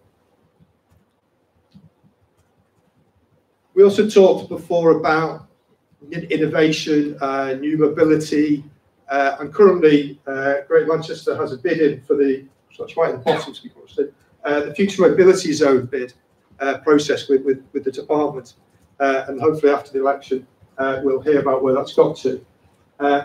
I'm trying to build on that strategy of reducing, to get it down to 50% sustainable journeys. We are looking to set up different places, and how do things like mobility as a service work in a sustainable carbon reduction way in different places within Greater Manchester. So that map's a bit poor, but that's very poor. Basically, the three areas are Bolton and Bury, up in the north of our conurbation, looking at sort of semi-rural areas, but also into town centres, that to get that level of trip movement into the sort of more sustainable journeys basis, we need to get those town centres to thrive. We've got one based around the regional centre, because that's our growth area of travel. We're going to hold car constant. So how does mobility as a service help us do that? And I said I wouldn't talk about airports, but the third one is in and around the airport. So we have an enterprise zone based at the airport, and lots of activity kind of growing around there. How do we do that in a more sustainable way? I thought I was going to get 5 minutes. Yeah, and obviously the fire alarm's not working. So I don't know if everyone feel better or not. Well, I've kind of raced through that thinking I was going to get killed. So, shall I just recap? Slightly slower. So I think what we've tried to do is work at a number of levels. So one is an integrated strategic planning level of how the big decisions are made, and not made in the silos in terms of transport. We've increasingly tried to link it to an economic plan. We now have a 5-year environment plan in that suite of documents. 9 of the 10 authorities in Greater Manchester have declared a climate emergency, and we are, I think our figure is we want to go carbon neutral by, I'm not sure if it's net or the proper one, Kevin might be able to tell me, by 2038. Real, okay. But to me, so that, you can see how I'm struggling in there. That's a new language for me as a transport planner. So a forum, a network like this to educate me, but I can bring my problems and hopefully learn from different sectors, it is really needed. In terms of that prioritization exercise I showed you, that's really important. I think we've been trying to work with central government and the Treasury for about 3 years now to try and get the next form of these transport funds. It's the next iteration of devolution. And it's really important that we get the scope for that right. So at the moment, we're looking at bringing transport together with housing and growth areas, and also decarbonising the public estate. Don't ask me what that means, but that's the third element of our portfolio. So that latest prioritisation challenge of looking for billions of pounds is trying to bring those 3 areas together. So how do we set that challenge? And we certainly can't set that challenge if on the slide where I had the 3 previous sort of incarnations that have been done fairly locally, to have carbon at the bottom. So how do we begin to try and talk about, with politicians and senior officers, about, and they're going to see it as a trade-off. I've got to trade off decarbonisation against economic growth. And once the conversation is stuck into that nub, I think it'd be very hard to break. So how do we change that conversation to try and meet the aspirations of green growth, of good growth? And then in terms of the transport vision and validate, the traffic numbers, in terms of the trips and traffic, going back to the conversation that we had before, to make that vision reality, we've done some work that said, with standard sort of parameters in my models, How much of that can we going to do? Not much, not much, because a lot of it is about changing perceptions and the quality of the local environment. So not only is it transport supply, it's not, if we only had all the money from that big investment fund to change public transport, everything would be okay. We also need a healthy dose of behavioural change we're talking about, in terms of how people perceive travel, how they make their choices. But we also need a big dose of a land use change. So we need to make our outlying towns, our sort of city centre, also the outlying towns and the local neighbourhoods, attractive places that people want to go to.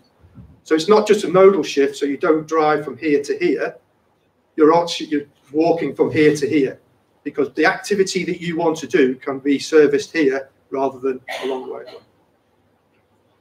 Great, thank you very much.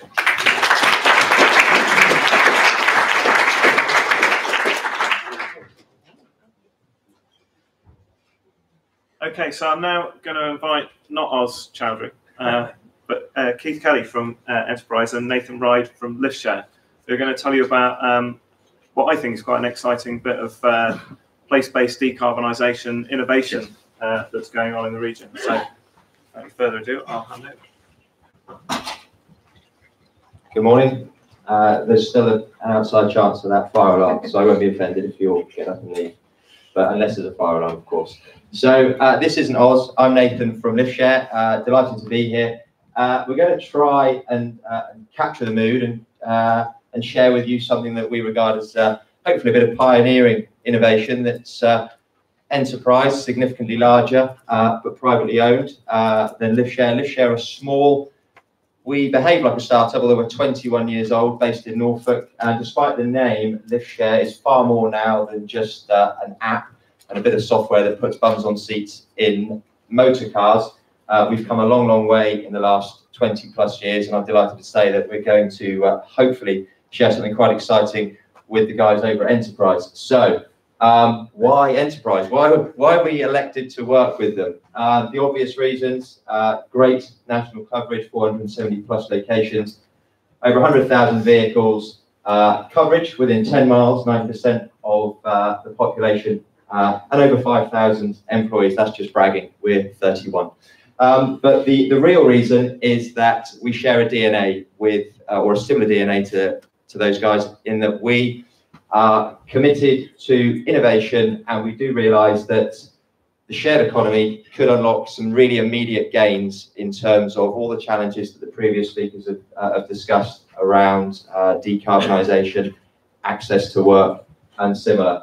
So we've set about over the last 7 or 8 months pulling together a project which we think is premised on nothing other than common sense and doesn't require billions of pounds worth of infrastructure. So before we head into that, I'll hand over and just a few other points about Enterprise that you might not know. We are a privately owned business, but we're a family-owned business, so we don't have shareholders, and we're able then to invest with the support of the Taylor family into the medium and long term and to innovate in terms of shared mobility. The other thing I wanted to mention is that this figure of 470, that's branches, that's traditional branches. And I would really plead the room to think about car rental in a different way. Everybody who decides to rent a car is actually adopting a form of road pricing, because they are paying for their mobility in proportion to their usage. And that is, by definition, an efficient and a good process to have. Whether that's an individual who decides not to drive around in an estate vehicle for 52 weeks of the year because they're going to hire one when they need it, or whether it's someone who decides to have one car rather than 2 cars, traditional rental plays a very important role in a more efficient, greener future for this country. In addition to that, you've got over 2,200 car club vehicles that are available 24/7, 365 on your streets to provide you with all the convenience of car ownership, just without the costs and the hassle. And again, because you're paying for that in proportion to your usage, that drives efficiency, in great contrast to car ownership, where quite frankly, you've paid all that money, so you're damn well going to use it, even if you could just walk down the road and buy a pint of milk. Okay? This is also you. Yeah, so it is big. You can tell how well we've rehearsed this. So obviously Nathan's already alluded to lift share. There's a great difference in the two organisations in terms of scale, but obviously we've got a long track record, both of us, in terms of experience of projects. And our DNA again is to try and look at the vehicle and not necessarily demonise it, but find better ways for it to be efficient. If Martians came down, they would look at the invention of the internal combustion engine and they would marvel at it in some ways, but they think we were absolutely nuts the way we have used it. And yet the assets sit around 98% of the time, not being very well used. And when they are used, I think the figure before for West Yorkshire was 90% of the time, there's a single occupant. So together, Enterprise and LiftShare are finding ways to challenge that, not in 6 months' time, not in 2.5 years' time, but now and in the next 6 months. Okay. I think we can go on to the next one. So I'll let you absorb that at a later date. We're going to play a video now, which is to quote Keith, who just talked about us being nuts. He's absolutely spot on. The premise of this whole partnership is using stuff better. So using less assets, or the assets that we've got, and just being a bit smarter in their application to avoid the unnecessary duplication. And I think as we progress through the ages, the notion of an old-fashioned asset, mine was a G-plate Vauxhall Astra, which leaked all over my father's drive, which he wasn't pleased about. But that's another anecdote. But the point there is that ownership, that notion of ownership, is no longer that compelling. So I've got teenage daughters, 17 and 18 years old. They're more interested in the journey being the asset and the subsequent experience. They're not necessarily preoccupied with ownership. This next video, if you hit play, Keith, I apologise, it's the West Midlands that we're working on or reflecting on here, but I think it makes quite a compelling statement about the art of the possible. So I'll draw your attention once the video starts to play to the top left-hand corner, which is the time of day. So we focus on the commute. That's that sort of bread and butter, working with large organisations to understand where the peak or the pinch points are. And all these are active shared journeys over just a one morning commute taken from our live dashboard. We're probably helping facilitate upwards of 1 million shared trips a month at the moment, but this is all in one day. So you can see that the miles saved, the CO2 offset, so a big part of the day and what we're looking at, and the money saved is what the individuals are saving, so they're not having to pay to park, they're not paying for the associated cost of their fuel or their running costs. When you start to scale that up, we look at the aggregated gains. It stands to reason that a number of people travelling to site A may all be passing through similar road networks. They may live in similar parts of the country. They even sit in the same neighbourhoods. And the reality is, the opportunity to share is then scaled up to the power of 4. You can see the numbers now. If you pull all those numbers together, you've got carbon savings of 2,000 kilograms here, 1,300, upwards of 3,000 here. And this is happening on a daily basis. Imagine all these journeys were in fact done in a single occupancy vehicle. You've immediately got a resilience of the network issue to contend with. So beyond the savings, you've got a practical issue. You simply cannot accommodate more and more motor cars. Needless to say, we work up and down the UK, and there are some gaps in our network. But if we pull this out now, you can see the enormous impact that common sense is making. Our technology facilitates the sharing. Yes, we do have apps, and we're not unique in that regard, but a lot of what we do is premised as well on behaviour change. So we have people on the ground working with organisations who might be driven by access to work challenges, they might be driven by an internal environment agenda. They may have issues with their recruitment and retention. We have a client in the NHS in the north of England who struggles to the tune of about 25% recruitment and retention. That comes at a cost, and we've established that 5% of that workforce are choosing to leave their employees simply because of access to work issues. So you can see at scale what sharing represents and what could be achieved. And I would stress that is the assumptions there are that these are privately owned vehicles, or what we would regard as grey fleet. So if we then get into the notion of using our technology, our behaviours, and then overlay that with an enterprise car club vehicle, we really start to see the gains of what we've termed the shared asset model, or SAM. Okay, so you've got a flavour there for what Enterprise does and what LiveShare does, but what we've started to discuss and we're in the process of implementing in a city in the north of England in the next few weeks and months is taking it to the next level. So we called it the shared asset model, and it's basically taking a car and making it both a car club car and a car share car in different locations at different times to meet different needs, and making the best possible use out of that vehicle and that unit. So, for example, it could be a leisure vehicle. So let's use an example. I'm going to pick on the University of Leeds. Probably lots of University of Leeds employees live in Wetherby. Wetherby was beaching, so it has no train station. So those employees may be currently individually driving in their own vehicles. Let's imagine 3 of those individuals live in Wetherby, and through LiveShare, they're convinced that they can share a vehicle and come into campus and into the city centre in a low emission, new, clean vehicle, sharing that vehicle. So that vehicle leaves Wetherby in the morning, it comes to the centre of Leeds, it then ends its car club car share booking, it then becomes an asset in the city centre for people to use that vehicle, whether that's university employees, whether it's students, or whether it's people in the business or retail community in Leeds during the day. In the evening, it goes back to Wetherby and acts as a car share car club vehicle, okay? And then it's available during that evening for the people of Wetherby to use as an alternative to car ownership, because they can book it by the hour during the evening. It then comes back to Leeds, comes to campus, becomes a corporate resource or community resource for Leeds City Centre, and that continues to happen until Friday night. And then on Friday night, it sits in Wetherby, and it is a community resource for that community through to Monday morning. Does that make sense? So what we're trying to do is we're trying to take the strengths of Car Club, the strengths of LiveShare, put those 2 things together, solve problems for rural communities in this case. Wetherby doesn't have a car club at the moment, doesn't have a train station. Solve a problem for employers, which is, in this case, the university should be using that land to educate people. If it's an NHS trust, it should be using that land to make people better and manage their health issues. And we're creating a better solution for the individuals who can share a vehicle and review their relationship with car ownership. Okay?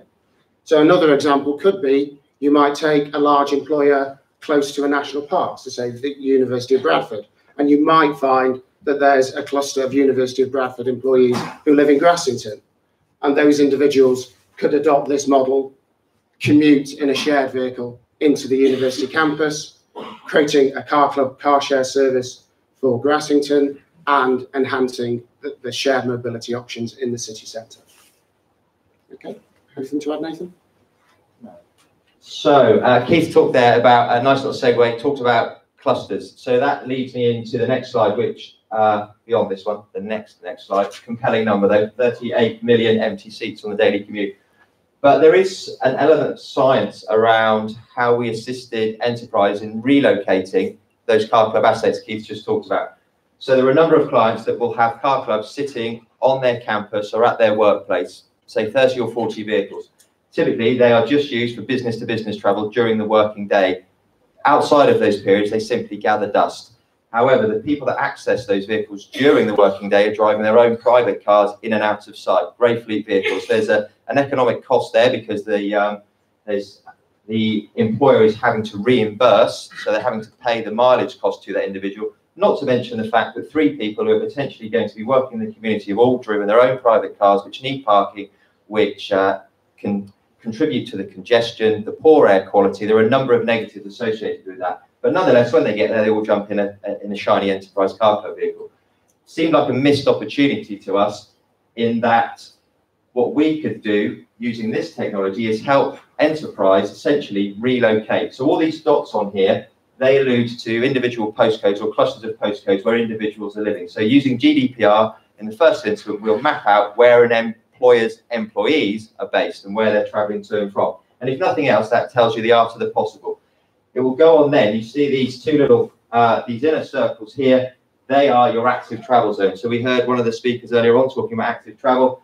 That radius there is 1.5 miles or 30 minutes. This radius here is 5 miles or 30 minutes for cycling, walking and cycling. But an alarming number of people there are choosing, for one reason or another, to drive to and from work. There's a little bit of evidence-based solution there, and if you wanted to mandate internally, you could enforce some really quite rigorous parking around permits or similar. So that's your active travel zones. As we scale out, you can then see these red dots, and a red dot would typically point to where there had previously been insufficient access to public services. So we can see very quickly that there are inadequate services offered by the public service operator, and we talk about them being viable. And a viable service is anything that falls outside of twice the time it would take in my car. So if I can't get there on the bus twice as quickly, then I'm going to use my car, because my time at the front end and the back end of my day is very, very valuable. So when we shared this data with Enterprise, it was very, very easy for us to help them relocate these assets. So now the assets sit in strategic locations where we've evidenced upwards of 9 individuals could share the journey to and from the site. Once they get to the site in question, which is about to lose 150 parking spaces, these individuals will have the guarantee of a parking space, and they will also know that there's a community asset there ready for them to do their business-to-business work. The other interesting piece about this particular piece of technology is that we will happily and readily share, not only with Enterprise to help them locate their assets, but public transport operators as well. So it should come as no surprise that we work with the likes of Nextbike, Arriva, Click in helping them understand where to place demand responsive transit. We work with Stagecoach. We'll work with any operator who has an asset, whether that be a docked electric bike for first mile, last mile, because we firmly believe there's a sufficient number of assets, whether they be cars, bikes, trains or buses, but the behaviour change needs to be influenced by some common sense. And by doing this, we can work, in the first instance, with an employer who has a direct link into his or her employee, and we can start to have some really grown-up conversations. If beyond that, there's some more punitive measures like clean air zones or ultra-low emission zones, we can then start to understand who should benefit or might not benefit from having these services on their doorstep. You can really scale the whole piece up, and we're in talks at the moment with Siemens, the technology company. We're able to evidence when a car club vehicle passes through, for instance, an ultra-low emission zone, our technology will validate that that is a shared journey and a shared asset. That would then ping an API off to Siemens to indicate that that individual, those individuals can pass without having to incur the tariff. So again, we've talked about transport poverty. It's often the case of people driving the dirtier cars or the higher emitting cars, though on low incomes, and it doesn't necessarily follow that they should be penalised from the outset. So all of these things neatly blend together, and we are pioneering it, we are trialling it. I would hope that the first trial will be live and signed off by the end of January 2020. But I think the takeaway from all of this is we're having a go. There are going to be some huge learnings. We've had some interesting conversations with HMRC, but they're coming around. They understand our point of view. It's two companies that you might not have assumed would be working together from the offset, but there is a solution to be had there, and it really is common sense about using sort of less stuff, but just being a bit smarter in terms of how we use it. Keith, anything to sign off with there? No, we'll be here for the rest of the day, and we were given the 5 minutes 6 minutes ago. Thanks for your patience.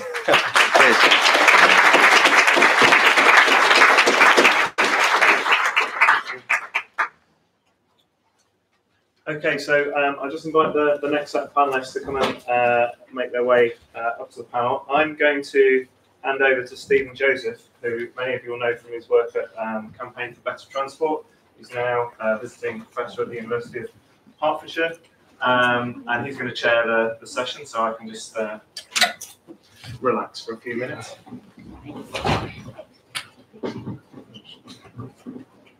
Just in terms of lunchtime, you know, your stomachs might begin to be rumbling by now. I think we're aiming for about 12:45 for starting the lunch, I think. Okay. Right. No, I've got the mic. Okay. So, right. I'm going to start by asking people just to say who they are, because I think given we've got about 20 minutes, we better go straight into questions. Starting this end.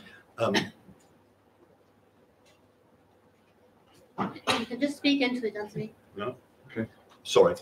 Is it working? No. No, I thought it wasn't. Try another one.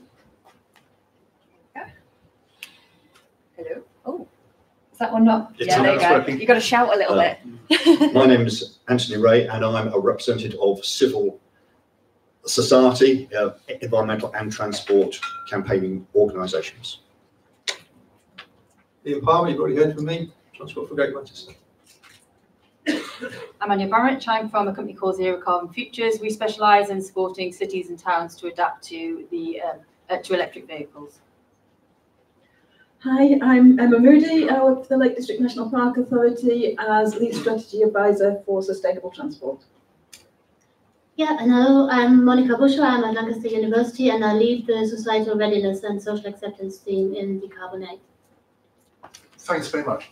This panel is about societal readiness and social acceptance, climate adaptation and mitigation in transport. Is that a fair summary? Because we haven't got much time, I think I'm going to ask for questions to the panel on how we bring people with us. How do we make social change and societal readiness happen? So let's do as Greg did and do three at a time. Question here. Thanks. Alistair Ford from Newcastle University. Ian mentioned demand reduction, but then showed kind of some graphs that went, if demand went up, so does demand for travel. So being a modeller, and I'm a modeller too, how do we use models to look at far more radical futures where demand goes down considerably rather than staying level or going up in the future? And I guess the same applies for transport for the north as well. Okay, now let me see. There was another question. Yeah, just let's go there, just behind you, and then to the lady over there. Steve Wrigley from Lancaster University. In terms of societal readiness, I was wondering about are people are transitioning from shopping into the city centres to internet shopping. I heard recently that in terms of fashion internet shopping, 25% of what people buy online is returned by freight. You know, is society ready to quickly change their shopping habits? So it's a slightly different. You know, we're just being driven down that route, and I just see that as being a big issue in terms of emissions, in terms of what, you know, stuff going to the house and coming back again. Okay, there.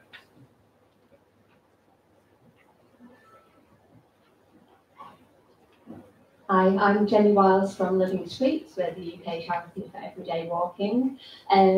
And so obviously we, as an organisation, have got a lot of ideas about how we can help society to walk more and enable people to walk more. But I'm interested to get your thoughts. I think particularly in the context of today, when we're thinking about technological innovation and things like that.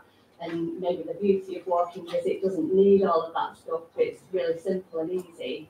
But how do we then get that communication out there? We're a small charity. How can wider business and researchers help us to do that?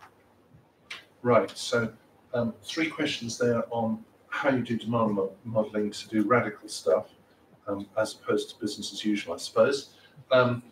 Shopping, are people actually ready to think about any of this stuff if 25% of fashion buying is returned? And walking. Monica, because you're leading societal readiness, you better start by explaining what you're doing, and then if you address those questions. Yeah, I'd like to address the questions actually with a question myself. The way people understand societal readiness levels or social acceptance, there seems to be quite a bit of confusion about it, because how I would answer the questions, how to use models to understand demand more, would be how can we show people what they are demanding and what the consequences of that demand is, and how can we make those models societally ready in a way that helps people then to change the way they work. The same with shopping. How can we make online shopping, or actually coming back to what Ian said earlier, to put the shop back into the neighborhood so that people can walk to the shop? How can we make those kind of quite radical design changes in how we organize our cities at the moment societally ready? So it's not about how are we getting people to change their behavior? How do we get them to change? It's how do we make the innovations that we make societally acceptable? So how can we enhance their acceptability? So I think we've got it all wrong with societal readiness and societal acceptance at the moment. It needs to be the other way around. How are our innovations more acceptable, and how can we make them more acceptable? Did you want to comment on the question, the living streets question about walking? The same with walking. It isn't about people make choices, but it isn't just about changing people's attitudes to make them make the better choice. Our cities aren't walkable because the shop isn't in the neighborhood, because the school is 20 miles away, social housing isn't near work. So it is unfair to say, you make the right choice. We have, at the societal readiness levels of our urban designs, is very poor. If I may, I would also like to challenge Anya maybe a little bit on the electric vehicles. So if I was talking about societal readiness levels, I'd put electric vehicles on level 3, a nice concept. But how do we get it to level 8, which would be a livable, practicable means of having electric vehicles as part of a big mobility change transformation? That requires much more, and the kind of thinking that we just saw with lift share, where a lot more considerations are being made into how people actually need to commute and what the reasoning behind their practices are, seems to be more complex. So, do you want, Anya, since you've been mentioned, do you want to pick that up?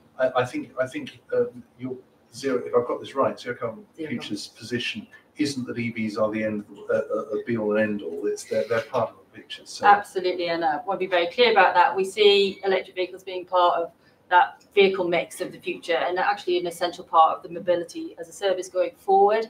And like looking at the mix between things like including electric vehicles into car clubs, looking very specifically at taxis. Taxis are a major transport polluter out there that actually we need to be doing much more to be converting taxi companies to look at electric cars and the opportunities that brings to them.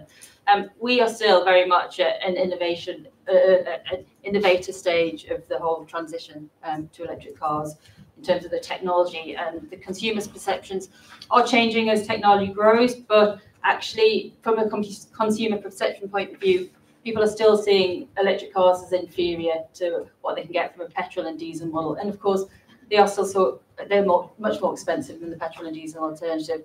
So we need to be doing much more to support that transition as part of the mobility service, as looking like the lift share option, the car club option, the taxi option, looking at those and not just looking at the individual as a driver. Okay. Do you want to just pass it to the term? I wanted to bring you in because you've just been... Yeah. You want me to answer all three? If you want to answer all three. I want to answer all three. Well, I'll give it a go. Yeah. Firstly, on the sort of modelling and demand reduction. Now, I'm not a modeller, I'll have to say, so I don't know as much as a lot of people in this room. But I would say that we're talking about, modelling increased demand, but there's still a lot of uncertainty about how people's travel behaviour will change. It's already been mentioned that young people are getting driving licence later. They don't have the same wish to buy a car as soon as they turn 17, or they can't necessarily afford to buy a car as soon as they turn 17 either. So it's a bit of both. So I think we should definitely, as Ian said, move away from the sort of predict and provide and start looking at how we can develop our transport systems to enable them to be lower carbon rather than saying this is what's needed. The next question was about internet shopping. Now, that is a really interesting point. And I know as someone that lives in a rural area and does do a lot of internet shopping, that a lot of it's about perception. I'm thinking I'm doing the right thing because I'm not driving the 20 miles to my nearest big shopping centre, but am I? And is that even measured? You know, if I buy something from the internet, sometimes the same order from the same company will come in 3 different vans. But what other deliveries are those vans or cars doing on that day?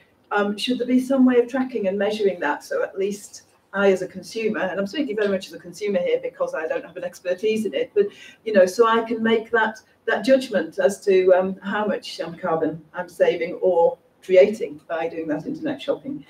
Now, the walking point is one very, very close to my heart, because yes, walking is absolutely key to carbon reduction. It is the cheapest, the simplest, the most easily accessible for a lot of people, clearly not for everyone, but for a lot of people. And so many journeys are of walkable distance. It's also got huge health and well-being benefits. I certainly know from working in the national park that it's something that people want to do. It's an experience, they're getting out there, getting the fresh air.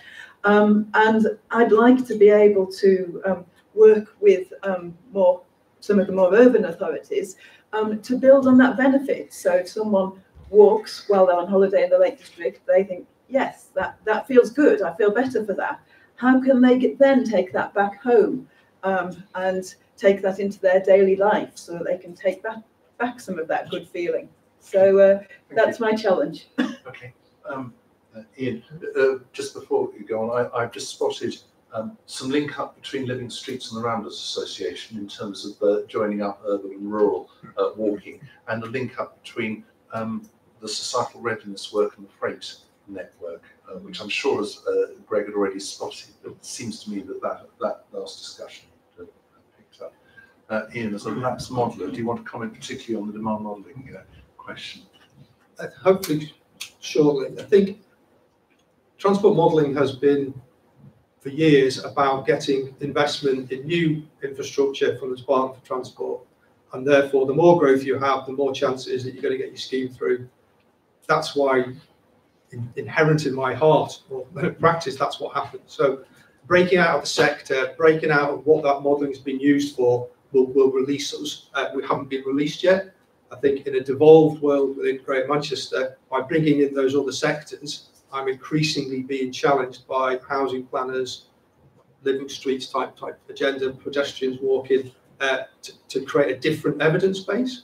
So I think that's one thing. I think the different evidence base allows you to make brave decisions. Politicians, and I keep reminding the new graduates we've got to watch Yes Minister, and the article about the integrated transport. I think it was still there. Brave decisions can be informed by society. So society, Extinction Rebellion, politicians do respond to those sorts of things, but a lot of time they are constrained by the existing arrangements and existing infrastructure, decision-making infrastructure. And I think we need to change the evidence base to try and help them make those different decisions. I think in Greater Manchester, the introduction of the walking and cycling Commissioner Chris Boardman has shook things up a bit, certainly for me. He's got a different, not so a different agenda, a different way of making things happen, and therefore how we try and link transport to activity to try and make walking a viable option. And he gives us this sort of challenge of make it usable by a 12-year-old. So you as a parent, will you send your 12-year-old on that trip either by walking or cycling? And that's the standard of infrastructure that we need. And as someone with a 15-year-old, I still wouldn't send them on some of the trips that they should be making by walking and cycling. So something about evidence-based, informed by society, but helping politicians in a more structured, in existing planning frameworks, help them make braver decisions. Thank you. Anthony. Yes, I just want to follow Ian's basic point there, that the purpose of modelling has been previously understood to be model increased demand and therefore to cater for that demand.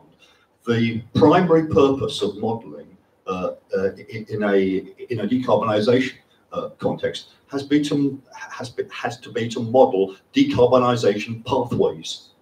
And at the moment, the problem that civil society finds as we, if you like, walk up and down the various levels of transport governance is that there is a failure to recognise that that should be the primary purpose of policy, and then there becomes a whole series of of issues about getting political acceptance of that, getting the modelling of those pathways done to an acceptable level of expertise. So what we need is a fundamental reorientation of the purpose of modelling. Thank you. I'm going to take a very quick round of, if we can, I think it's known as the quick fire round or some cliché. Other questions, comments on societal readiness? I'll come back in again. Yeah, down the outside. Look at the mic has left the room. So it's going here she is. Right. Can you put your hand up again, please? Thank you. Paul Foster from Leeds City Council. I just wonder, in terms of societal change, but how much influence the panel feel public, government, council intervention needs to be in some of these future forms of mobility, and how do we ensure that they don't leave behind the most vulnerable in society and we get an equitable solution from the technology that's come forward? Equity in technology, and there's one here, I think. One, yeah, one here, and any more? Oh, well, we've got them. Back, if I come back up the front. One there, yeah. Okay, since you're there. Hi, sorry, it's Louise Hunt from Inner City Sheffield Clean Air Group. Not really heard a lot about air pollution and how, I wonder what the panel think about using the health stats and the premature deaths from air pollution to influence the public at all. Okay, and I think one over here. So, can you put over here?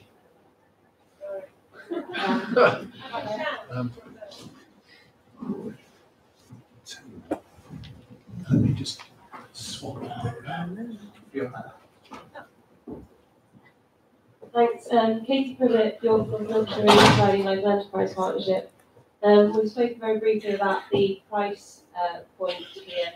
How can we, through policy measures, influence price points to improve the uptake of public transport? Because it's the price point and the quality that are really the drivers for a lot of people not taking up public transport.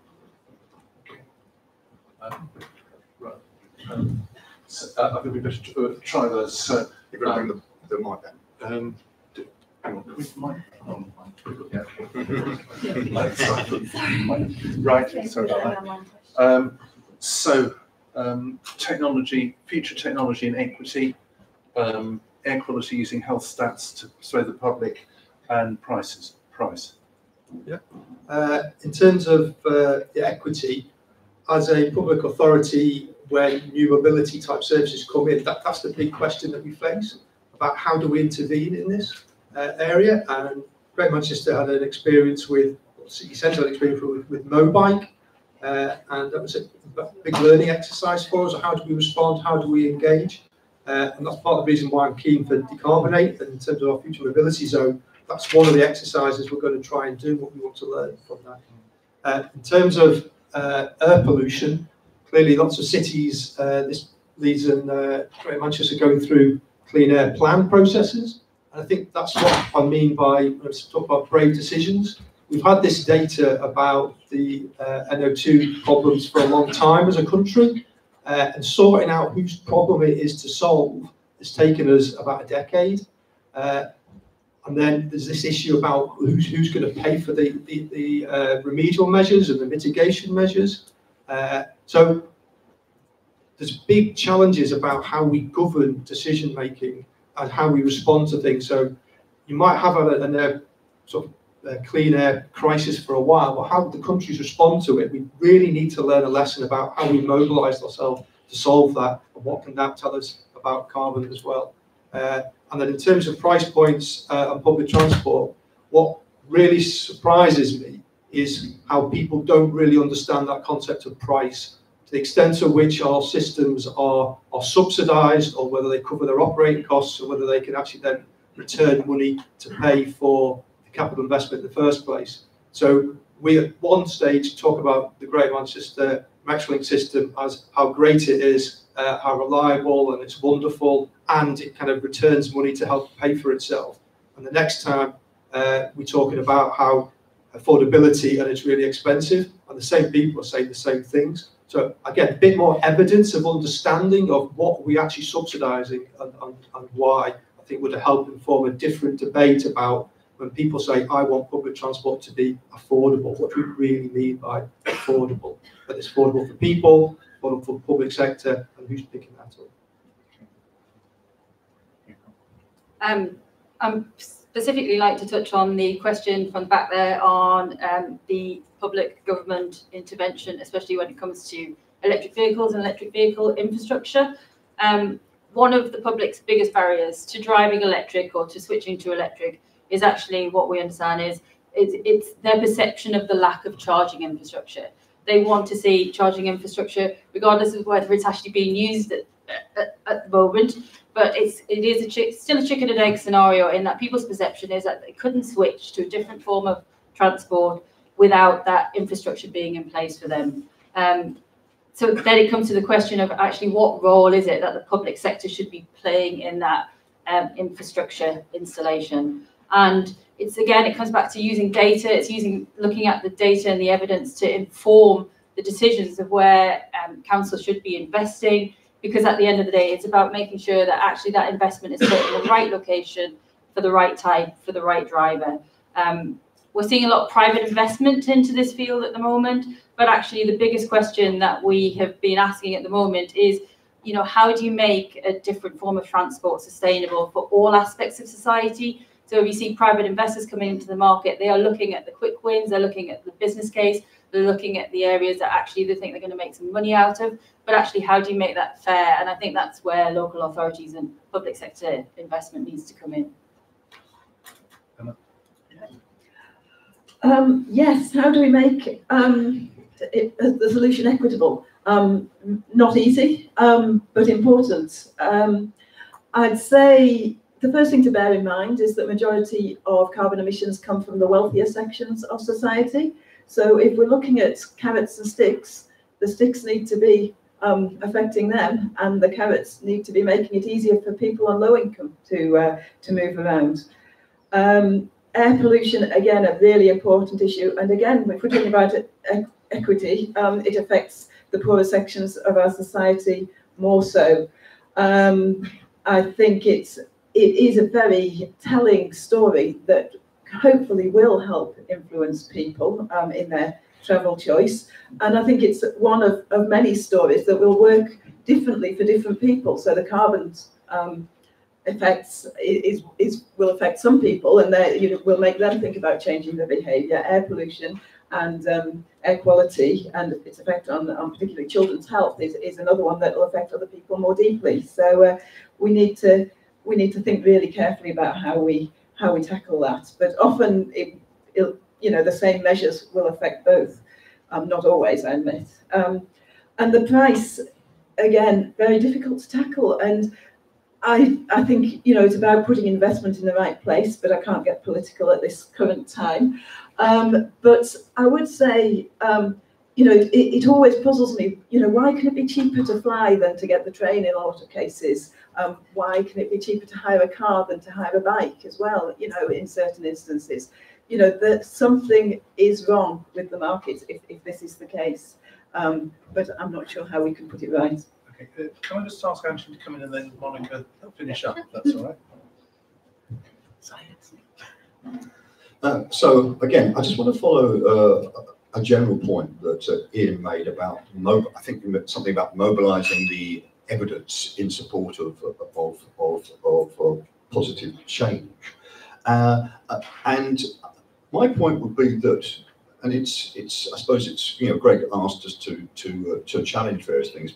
My contribution, if you like, at the start of this would have been to challenge an implied primacy or first emphasis upon societal readiness at all, because before you can seek to achieve benefits from mobilising societal readiness analysis, you need to have what I was going to call policy framework readiness, and that if you don't have all those frameworks in place at all the various levels of transport governance, then you're going to find it very difficult to get an effective societal response. I mean, I'm sure I'm not the only one who noticed in Lucy's slides that she talked about a lack of central government policy on decarbonisation.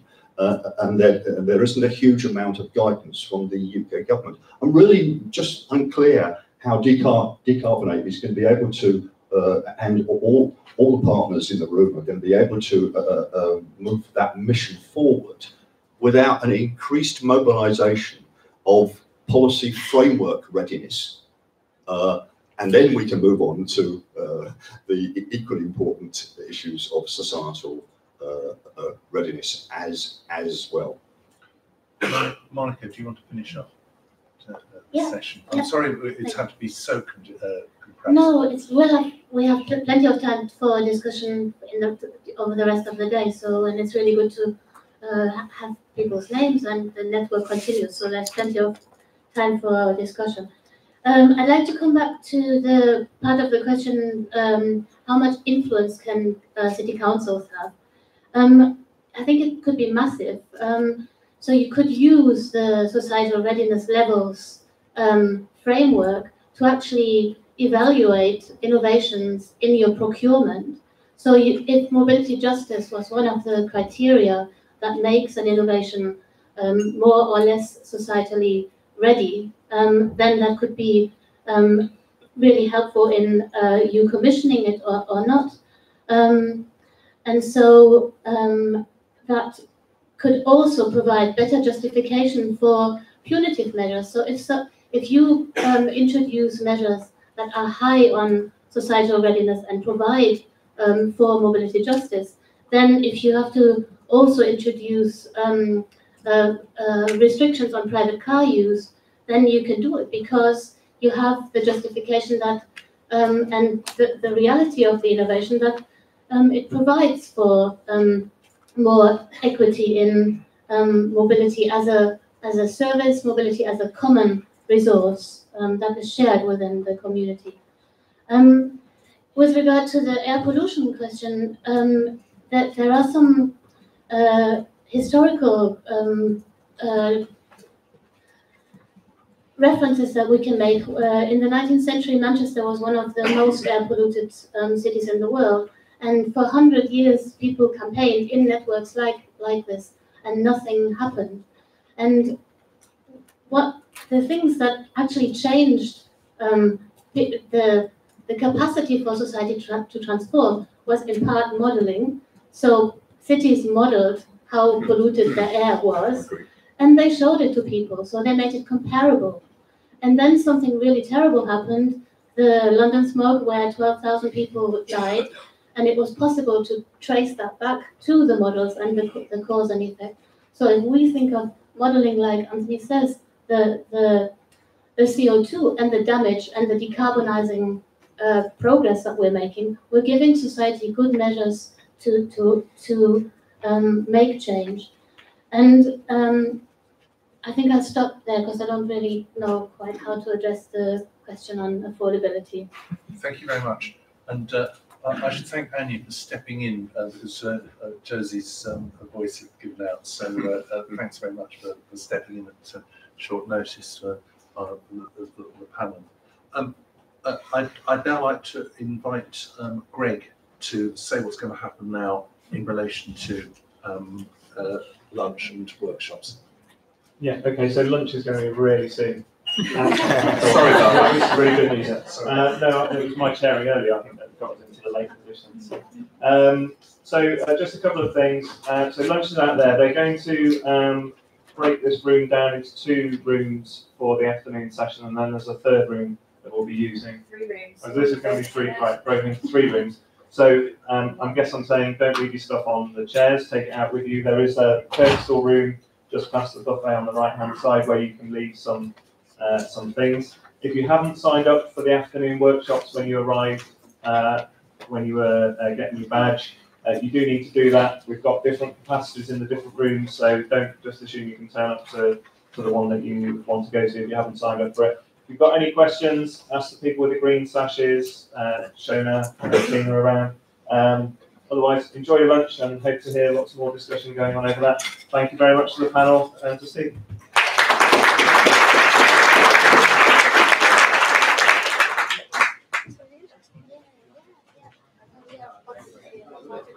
Thank you so much.